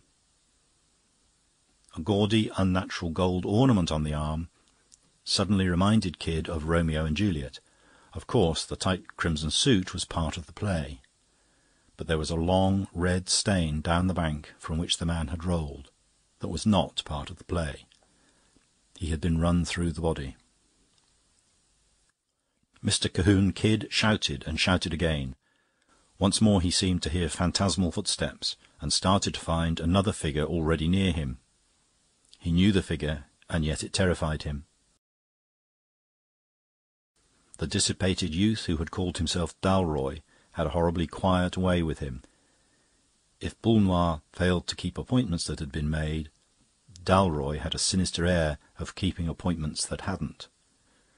The moonlight discoloured everything. Against Dalroy's red hair his wan face looked not so much white as pale green. All this morbid impressionism must be Kid's excuse for having cried out, brutally and beyond all reason, "Did you do this, you devil?" James Dalroy smiled his unpleasing smile, but before he could speak the fallen figure made another movement of the arm, waving vaguely towards the place where the sword fell. Then came a moan, and then it managed to speak. "Boulnois, Boulnois, I say. Boulnois did it. Jealous of me. He was jealous. He was... Kid bent his head down to hear more, and just managed to catch the words, "Boulnois, with my own sword. He threw it..." Again the failing hand waved towards the sword, and then fell rigid with a thud. In Kid rose from its depth all that acrid humour that is the strange salt of the seriousness of his race. "See here," he said sharply and with command, "you must fetch a doctor. This man's dead." "And a priest too, I suppose," said Dalroy in an undecipherable manner. "All these champions are papists." The American knelt down by the body, felt the heart, propped up the head, and used some last efforts at restoration. But before the other journalist reappeared, followed by a doctor and a priest, he was already prepared to assert they were too late. "Were you too late also?" asked the doctor, a solid, prosperous-looking man, with conventional moustache and whiskers, but a lively eye, which darted over Kid dubiously. "In one sense," drawled the representative of the Sun. "I was too late to save the man, but I guess I was in time to hear something of importance. I heard the dead man denounce his assassin." "And who was the assassin?" asked the doctor, drawing his eyebrows together. "Boule Noir," said Cahoon Kid, and whistled softly. The doctor stared at him gloomily with a reddening brow, but he did not contradict. Then the priest, a shorter figure in the background, said mildly, "I understood that Mr. Boule Noir was not coming to Pendragon Park this evening." "There again," said the Yankee grimly, "I may be in a position to give the old country a fact or two. Yes, sir, John Boule Noir was going to stay in all this evening. He fixed up a real good appointment there with me. But John Boule Noir changed his mind. John Boule Noir left his home abruptly and all alone, and came over to this darn park an hour or so ago. His butler told me so. I think we hold what the all-wise police call a clue. Have you sent for them?" "Yes," said the doctor, "but we haven't alarmed anyone else yet." "Does Mrs. Boule Noir know?" asked James Dalroy. And again Kidd was conscious of an irrational desire to hit him on his curling mouth. "I've not told her," said the doctor gruffly. "But here come the police." The little priest had stepped out into the main avenue, and now returned with the fallen sword, which looked ludicrously large and theatrical when attached to his dumpy figure, at once clerical and commonplace. "Just before the police come," he said apologetically, "has anyone got a light?" The Yankee journalist took an electric torch from his pocket, and the priest held it close to the middle part of the blade, which he examined with blinking care. Then, without glancing at the point or pommel, he handed the long weapon to the doctor. "I fear I'm no use here," he said with a brief sigh. "I'll say good night to you, gentlemen."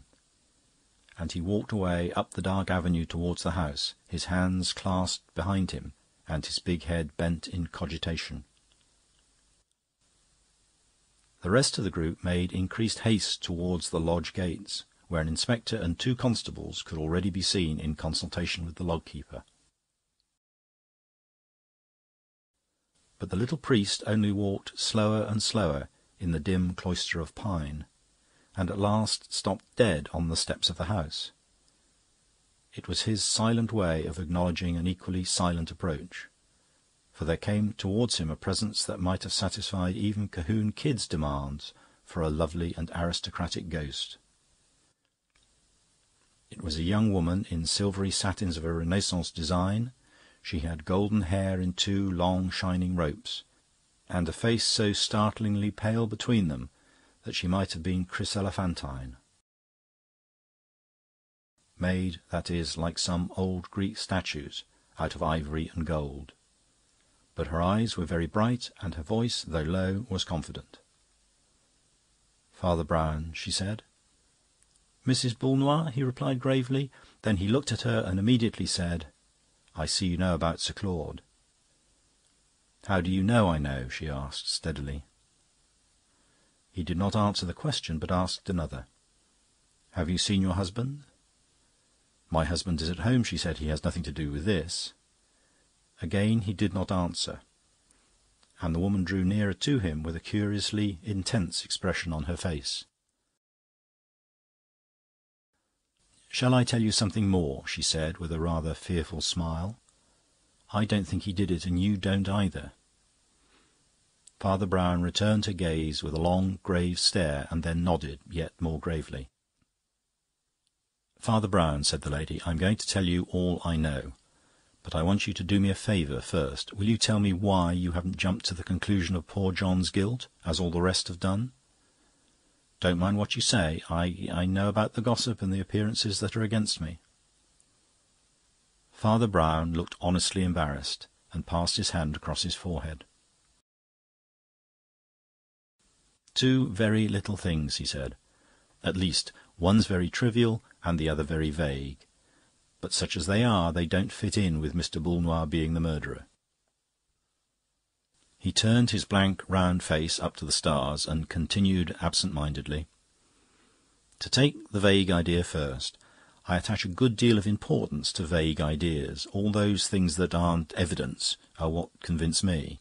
I think a moral impossibility the biggest of all impossibilities. I know your husband only slightly, but I think this crime of his, as generally conceived, something very like a moral impossibility. Please do not think I mean that Boulnois could not be so wicked. Anybody can be wicked as he chooses.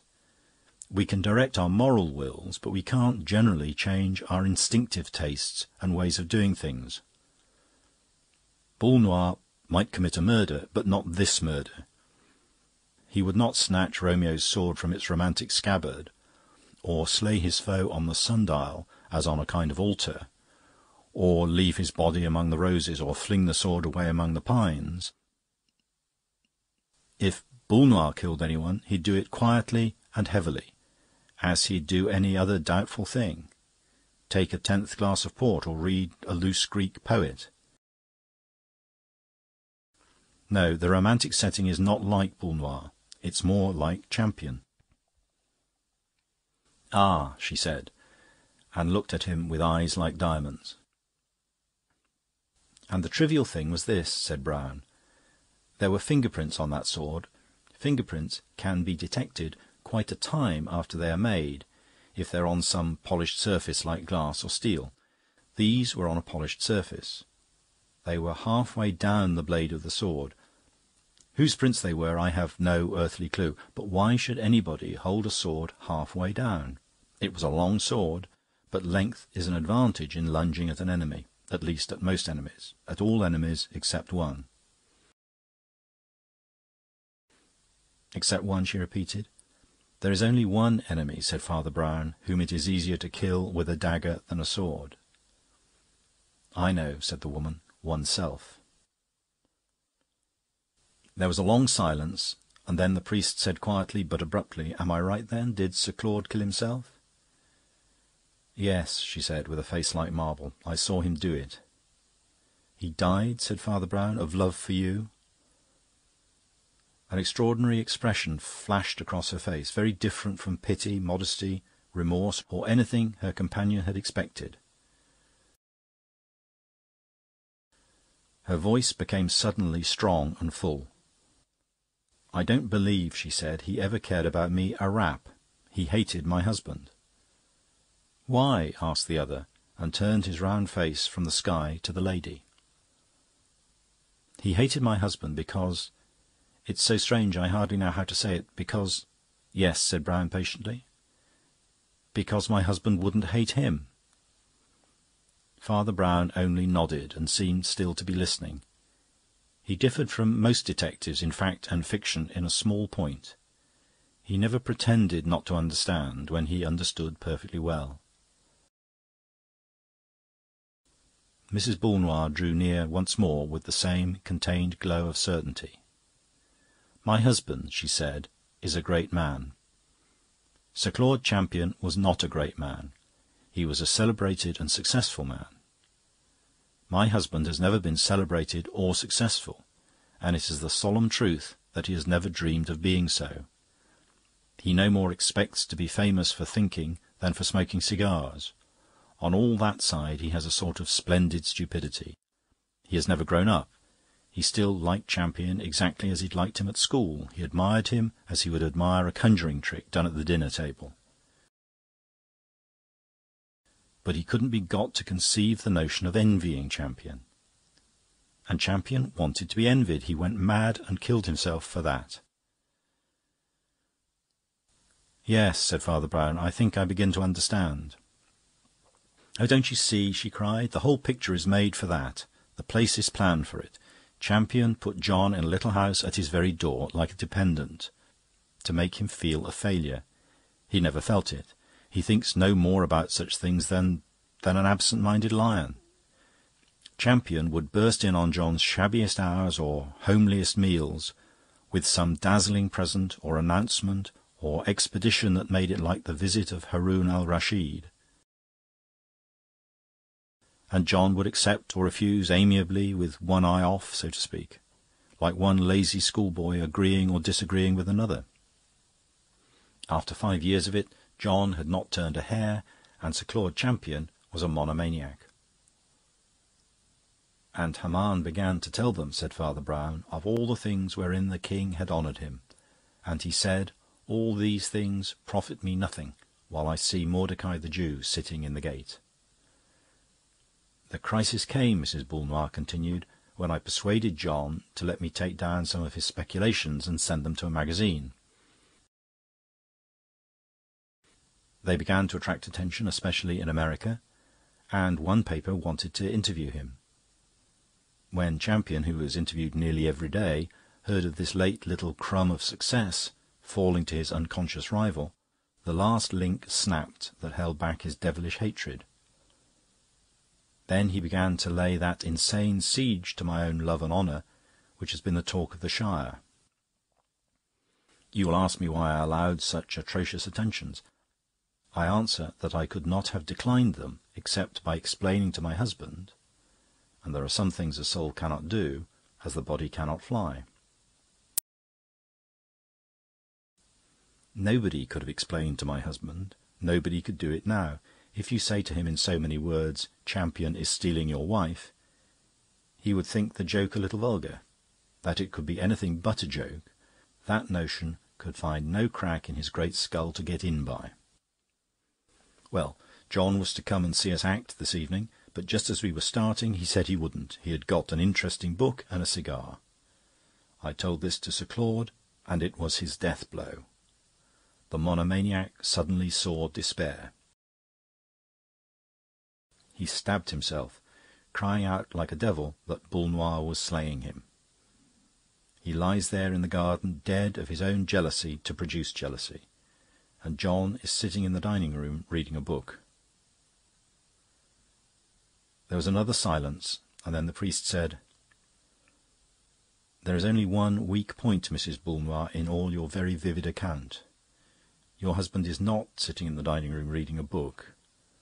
That American reporter told me he had been to your house, and your butler told him Mr. Boulnois had gone to Pendragon Park after all." Her bright eyes widened to an almost electric glare, and yet it seemed rather bewilderment than confusion or fear. "Why, what do you mean?" she cried. "All the servants were out of the house seeing the theatricals, and we don't keep a butler, thank goodness." Father Brown started and spun half round like an absurd teetotum. What?" he cried, seeming galvanised into sudden life. "Look here, I say, can I make your husband hear if I go to the house?" "Oh, the servants will be back by now," she said, wondering. Right," rejoined the cleric energetically, and set off scuttling up the path towards the park gates. He turned once to say, "Better get hold of that Yankee, or Crime of John Boulnois will be all over the Republic in large letters." "You don't understand," said Mrs. Boulnois. "He wouldn't mind. I don't think he imagines that America really is a place." When Father Brown reached the house with the beehive and the drowsy dog, a small and neat maidservant showed him into the dining-room, where Boulnois sat reading by a shaded lamp, exactly as his wife had described him. A decanter of port and a wine-glass were at his elbow, and the instant the priest entered he noted the long ash stand out unbroken on his cigar. He has been here for half an hour at least, thought Father Brown. In fact, he had the air of sitting where he had sat when his dinner was cleared away. "Don't get up, Mr. Boulnois," said the priest in his pleasant, prosaic way. "I shan't interrupt you a moment. I fear I break in on some of your scientific studies." "No," said Boulnois, "I was reading The Bloody Thumb." He said it with neither frown nor smile, and his visitor was conscious of a certain deep and virile indifference in the man, which his wife had called greatness. He laid down a gory yellow shocker without even feeling its incongruity enough to comment on it humorously. John Boulnois was a big, slow-moving man with a massive head, partly grey and partly bald, and blunt, burly features. He was in shabby and very old-fashioned evening dress, with a narrow triangular opening of shirt-front. He had assumed it that evening in his original purpose of going to see his wife act Juliet. "I won't keep you long from The Bloody Thumb or any other catastrophic affairs," said Father Brown, smiling. "I only came to ask you about the crime you committed this evening." Boulnois looked at him steadily, but a red bar began to show across his broad brow, and he seemed like one discovering embarrassment for the first time. "I know it was a strange crime," assented Brown in a low voice. "Stranger than murder, perhaps, to you. The little sins are, sometimes, harder to confess than the big ones. But that's why it's so important to confess them. Your crime is committed by every fashionable hostess 6 times a week, and yet you find it sticks to your tongue like a nameless atrocity." "It makes one feel," said the philosopher slowly, "such a damn fool."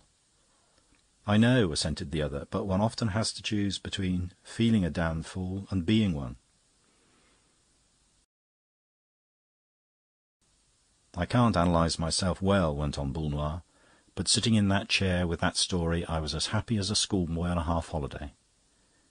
It was security, eternity. I can't convey it. The cigars were within reach, the matches were within reach, the thumb had 4 more appearances to... It was not only a peace, but a plenitude. Then that bell rang, and I thought for one long mortal minute that I couldn't get out of that chair, literally, physically, muscularly, couldn't. Then I did it like a man lifting the world, because I knew all the servants were out. I opened the front door, and there was a little man with his mouth open to speak and his notebook open to write in. I remembered the Yankee interviewer I'd forgotten. His hair was parted in the middle, and I tell you that murder..." "I understand," said Father Brown. "I've seen him." "I didn't commit murder," continued the catastrophist mildly, "but only perjury. I said I had gone across to Pendragon Park and shut the door in his face. That is my crime, Father Brown, and I don't know what penance you would inflict for it."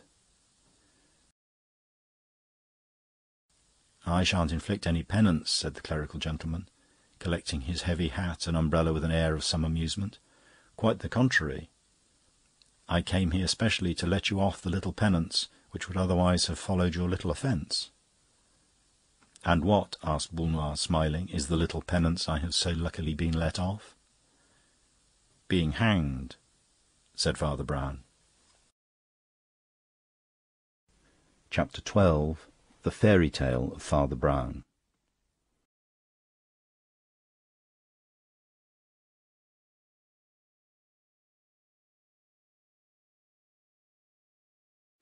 Those little pantomime, paternal monarchies in which a king seems as domestic as a cook.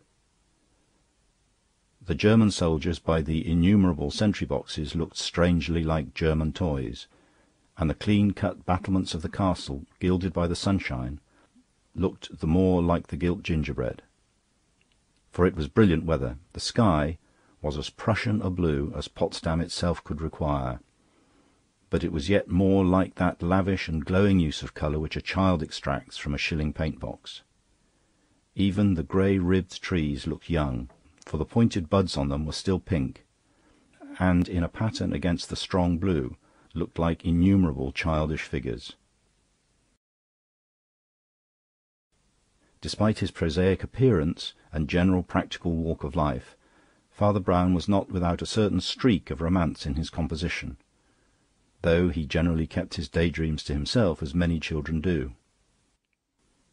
Amid the brisk, bright colours of such a day, and in the heraldic framework of such a town, he did feel rather as if he had entered a fairy tale.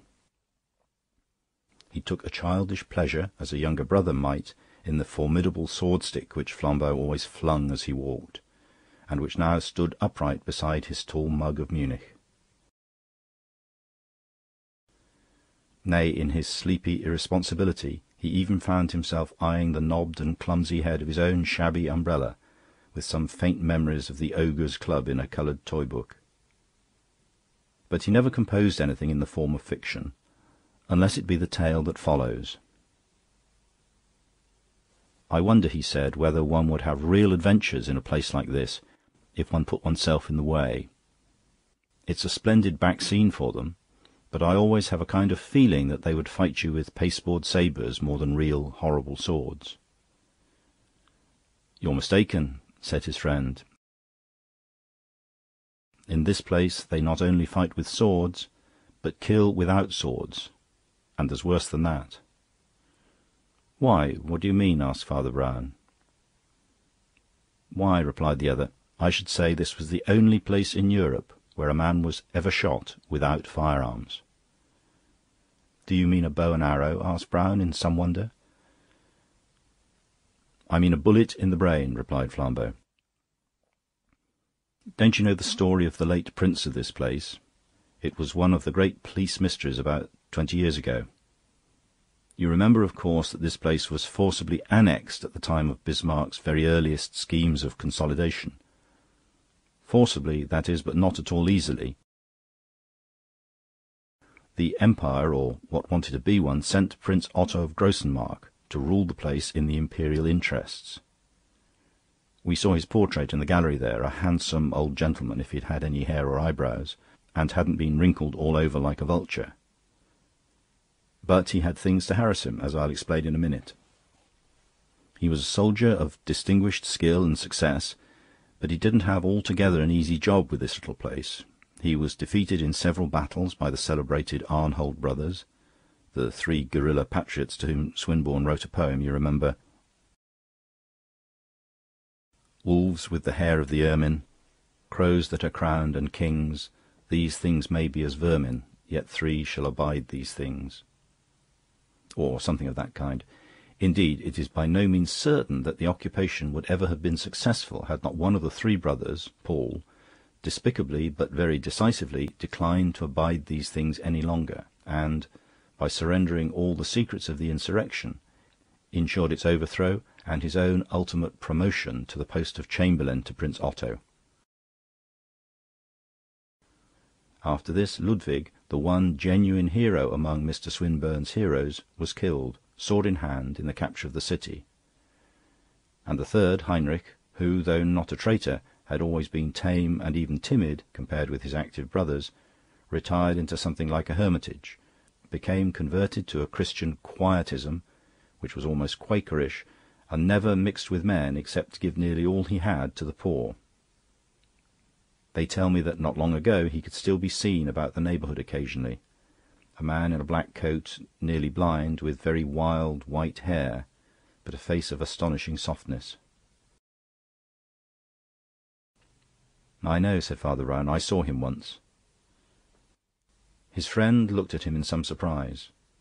"I didn't know you'd been here before," he said. "Perhaps you know as much about it as I do." "Anyhow, that's the story of the Arnholds, and he was the last survivor of them. Yes, and of all the men who played parts in that drama."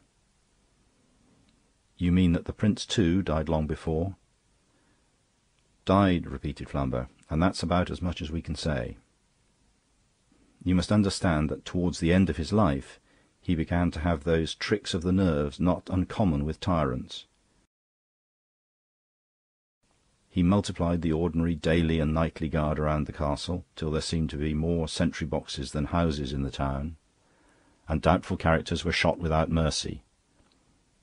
He lived almost entirely in a little room that was in the very centre of the enormous labyrinth of all the other rooms, and even in this he erected another sort of central cabin or cupboard lined with steel, like a safe or a battleship. Some say that under the floor of this, again, was a secret hole in the earth, no more than large enough to hold him, so that, in his anxiety to avoid the grave, he was willing to go into a place pretty much like it. But he went further yet. The populace had been supposed to be disarmed ever since the suppression of the revolt, but Otto now insisted, as governments very seldom insist, on an absolute and literal disarmament.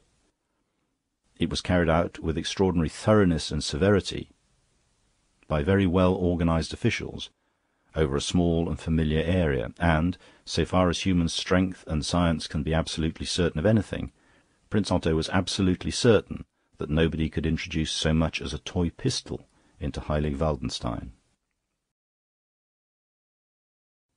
"Human science can never be quite certain of things like that," said Father Brown, still looking at the red buddings of the branches over his head, "if only because of the difficulty about definition and connotation. What is a weapon? People have been murdered with the mildest domestic comforts, certainly with tea-kettles, probably with tea-cosies.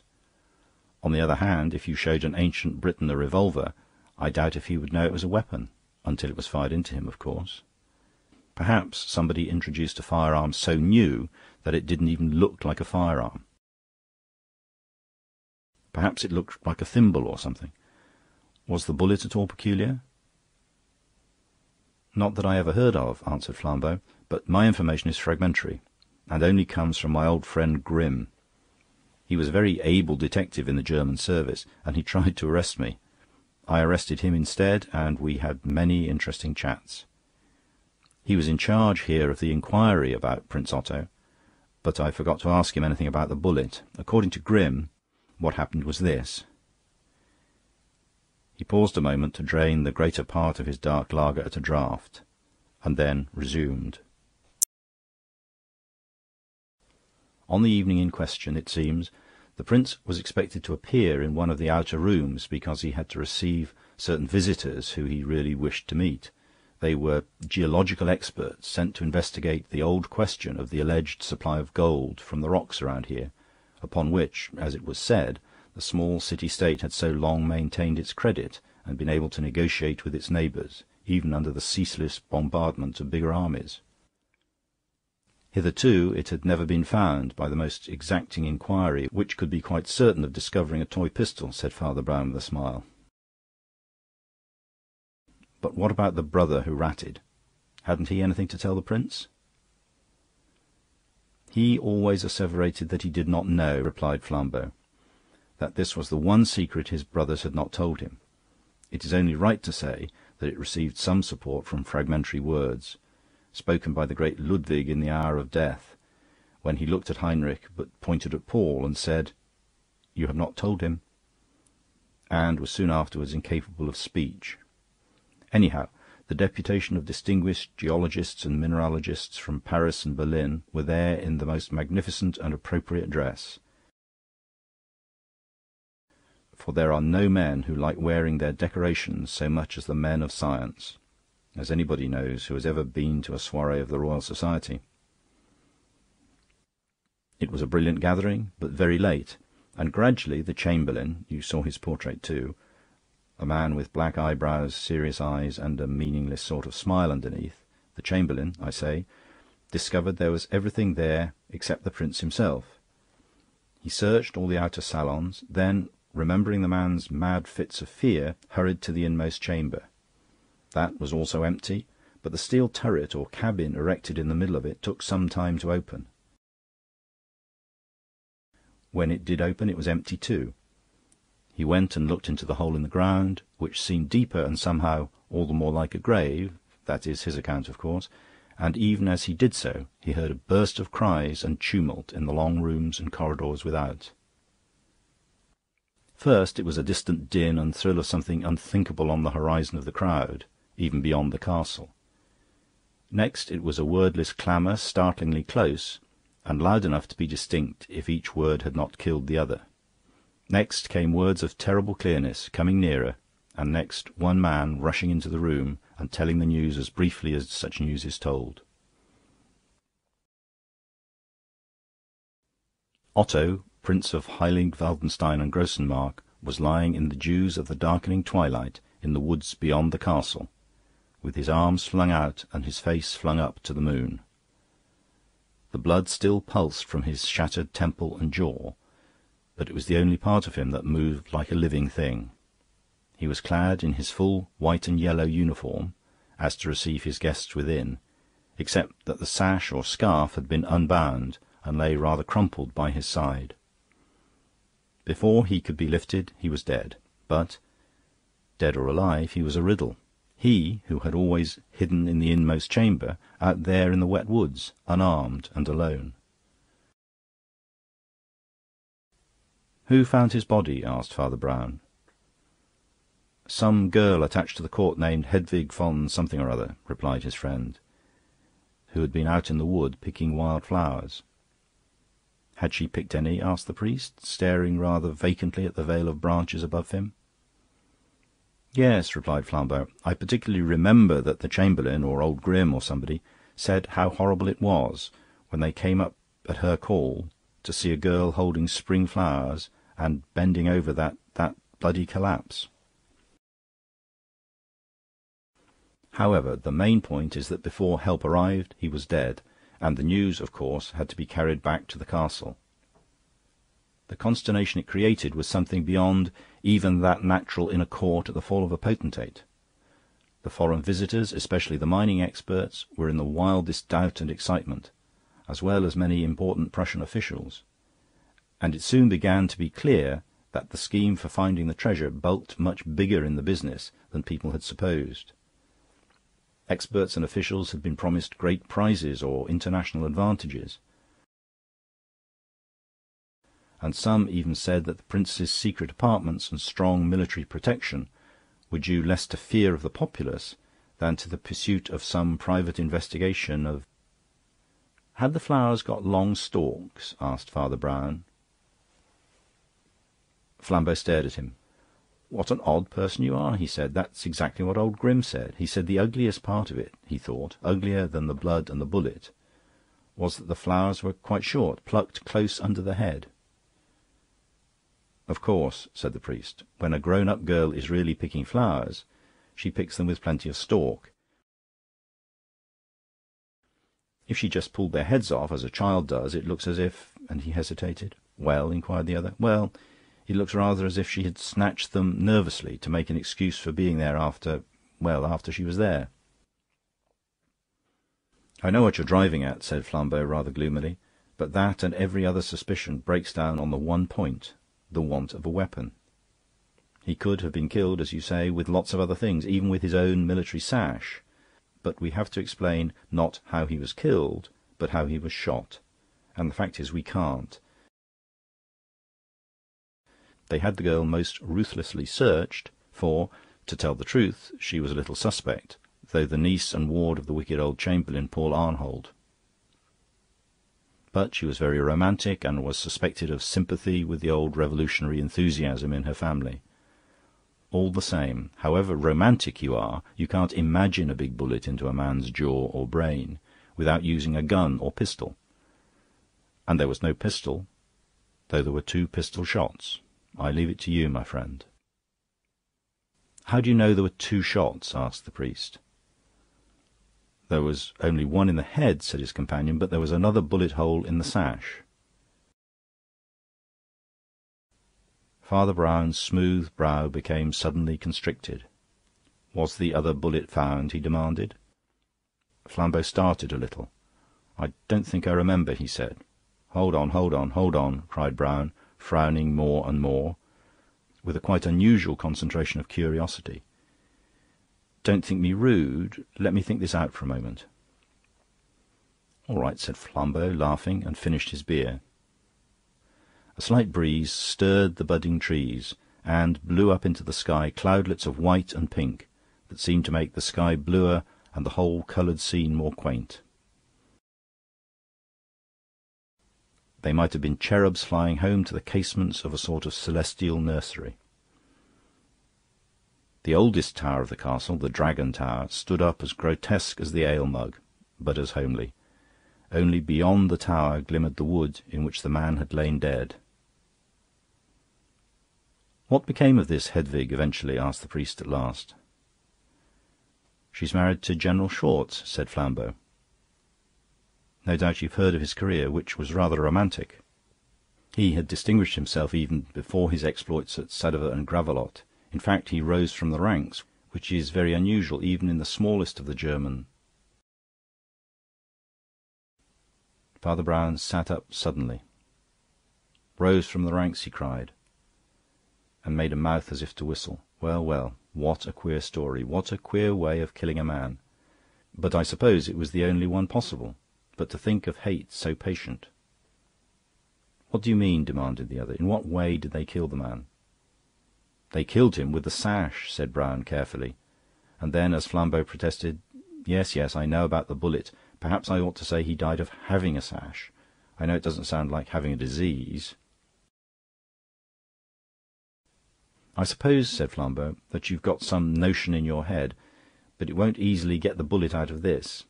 As I explained before, he might easily have been strangled, but he was shot. By whom? By what?" "He was shot by his own orders," said the priest. "You mean he committed suicide?" "I didn't say by his own wish," replied Father Brown. "I said by his own orders." "Well, anyhow, what's your theory?" Father Brown laughed. "I'm only on my holiday," he said. "I haven't got any theories. Only this place reminds me of fairy stories, and, if you like, I'll tell you a story." The little pink clouds that looked rather like sweetstuff had floated up to crown the turrets of the gilt gingerbread castle, and the pink baby fingers of the budding trees seemed spreading and stretching to reach them.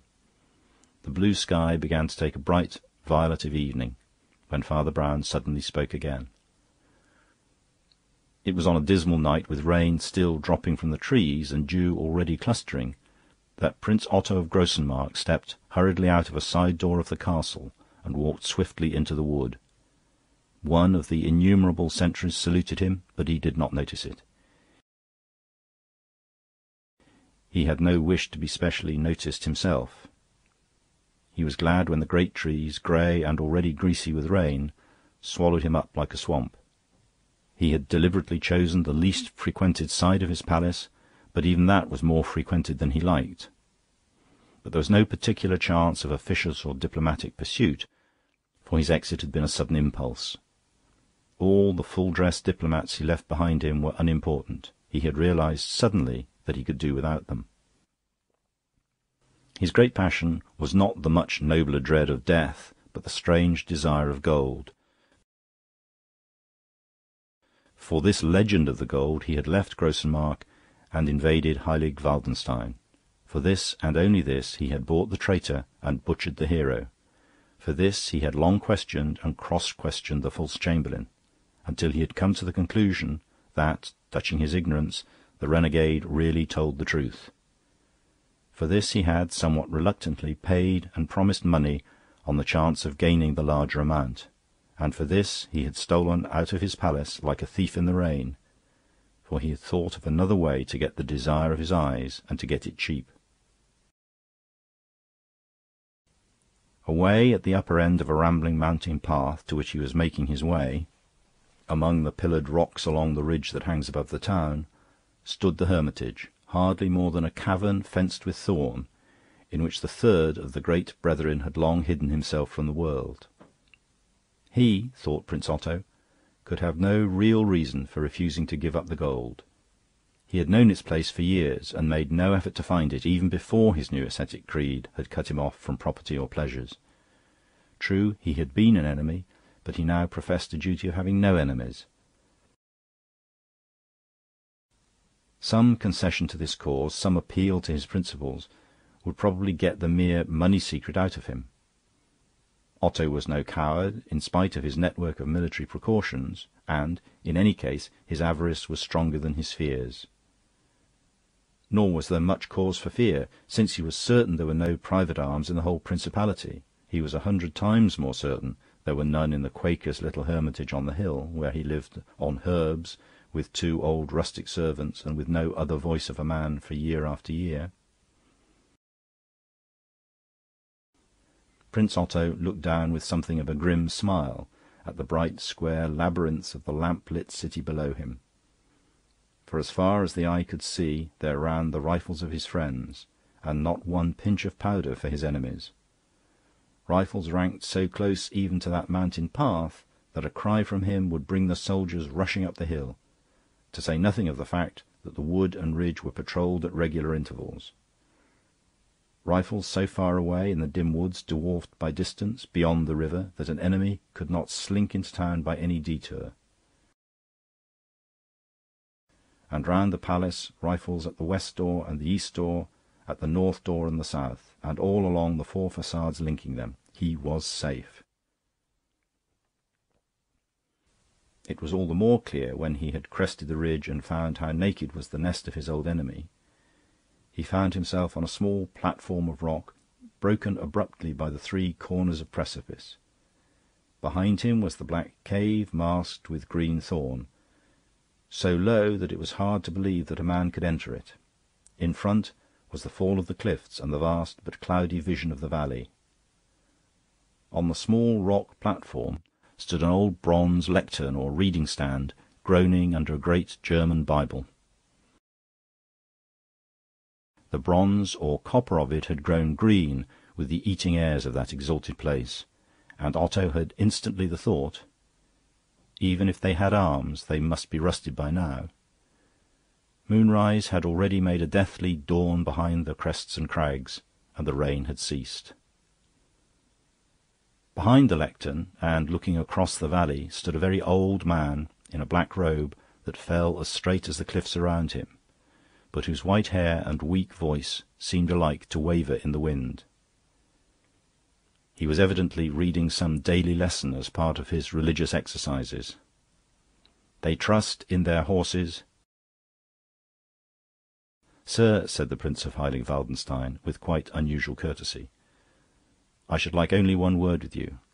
"And in their chariots," went on the man weakly, "but we will trust in the name of the Lord of hosts."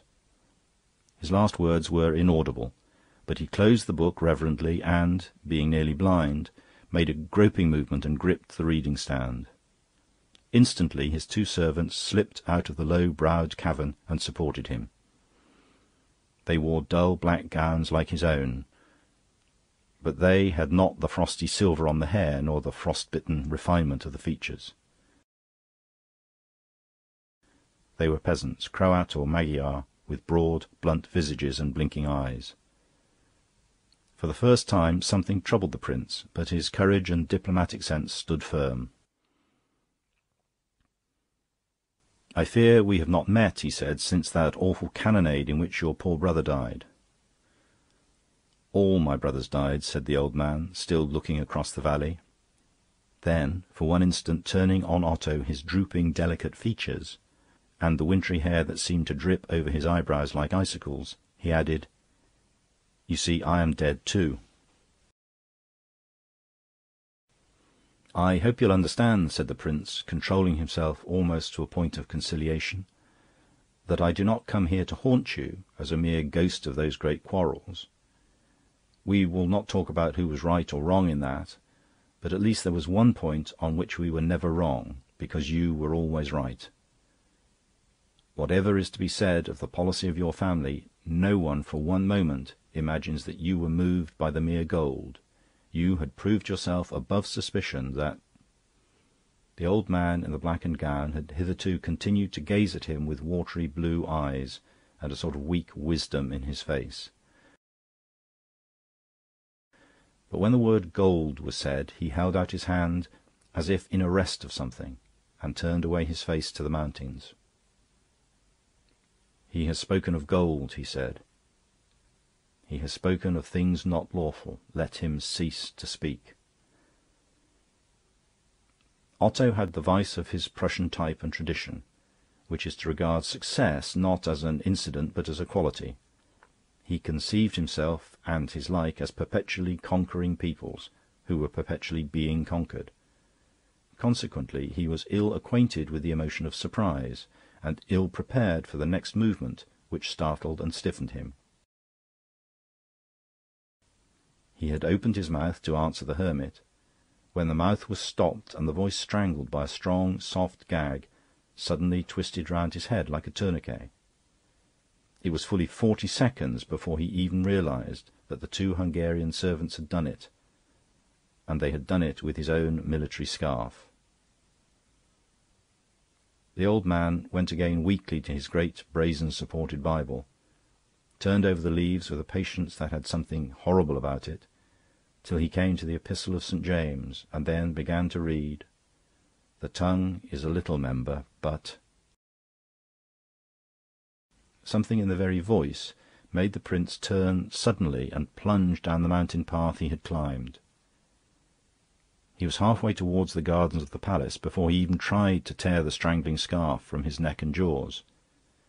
He tried again and again, and it was impossible. The men who had knotted that gag knew the difference between what a man can do with his hands in front of him and what he can do with his hands behind his head. His legs were free to leap like an antelope on the mountains. His arms were free to use any gesture or wave any signal, but he could not speak. A dumb devil was in him. He had come close to the woods that walled in the castle before he had quite realised what his wordless state meant, and was meant to mean.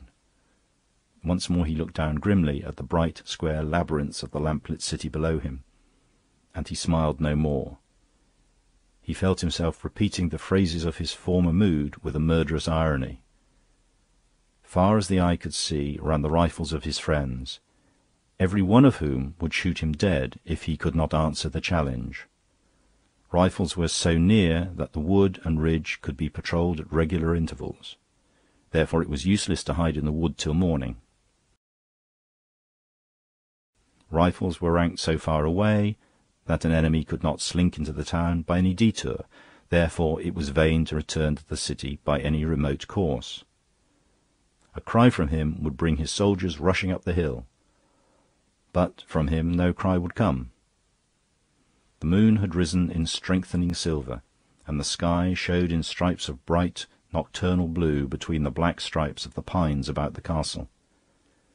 Flowers of some wide and feathery sort, for he had never noticed such things before, were at once luminous and discoloured by the moonshine, and seemed indescribably fantastic as they clustered, as if crawling about the roots of the trees.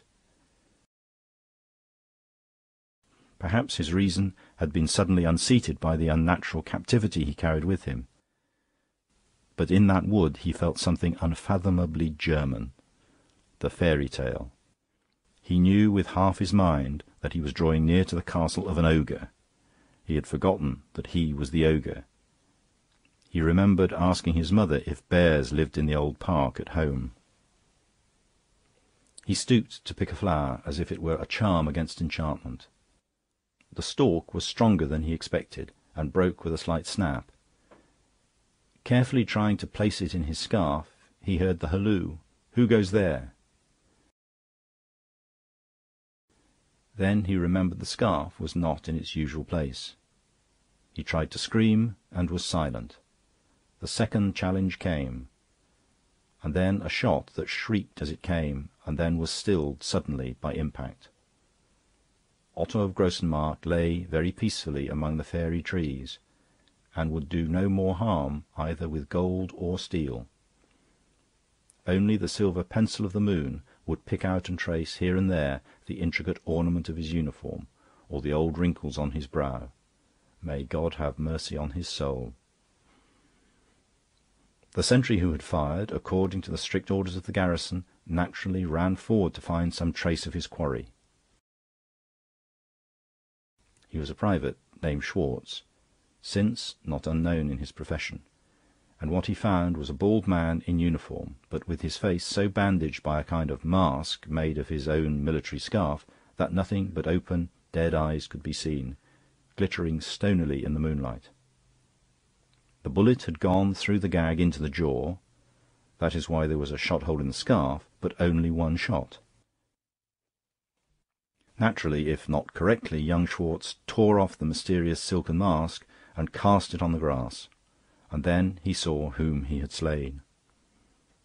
We cannot be certain of the next phase,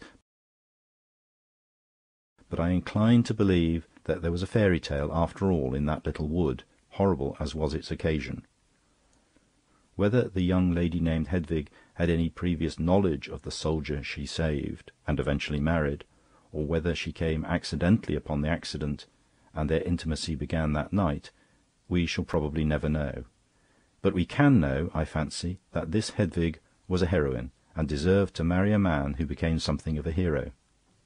She did the bold and wise thing. She persuaded the sentry to go back to his post, in which place there was nothing to connect him with the disaster. He was but one of the most loyal and orderly of 50 such sentries within call. She remained by the body and gave the alarm, and there was nothing to connect her with the disaster either, since she had not got, and could not have, any firearms. "Well," said Father Brown, rising cheerfully, "I hope they're happy." "Where are you going?" asked his friend. "I'm going to have another look at that portrait of the Chamberlain, the Arnold who betrayed his brethren," answered the priest. I wonder if a man is less a traitor when he is twice a traitor." And he ruminated long before the portrait of a white-haired man with black eyebrows and a pink, painted sort of smile that seemed to contradict the black warning in his eyes.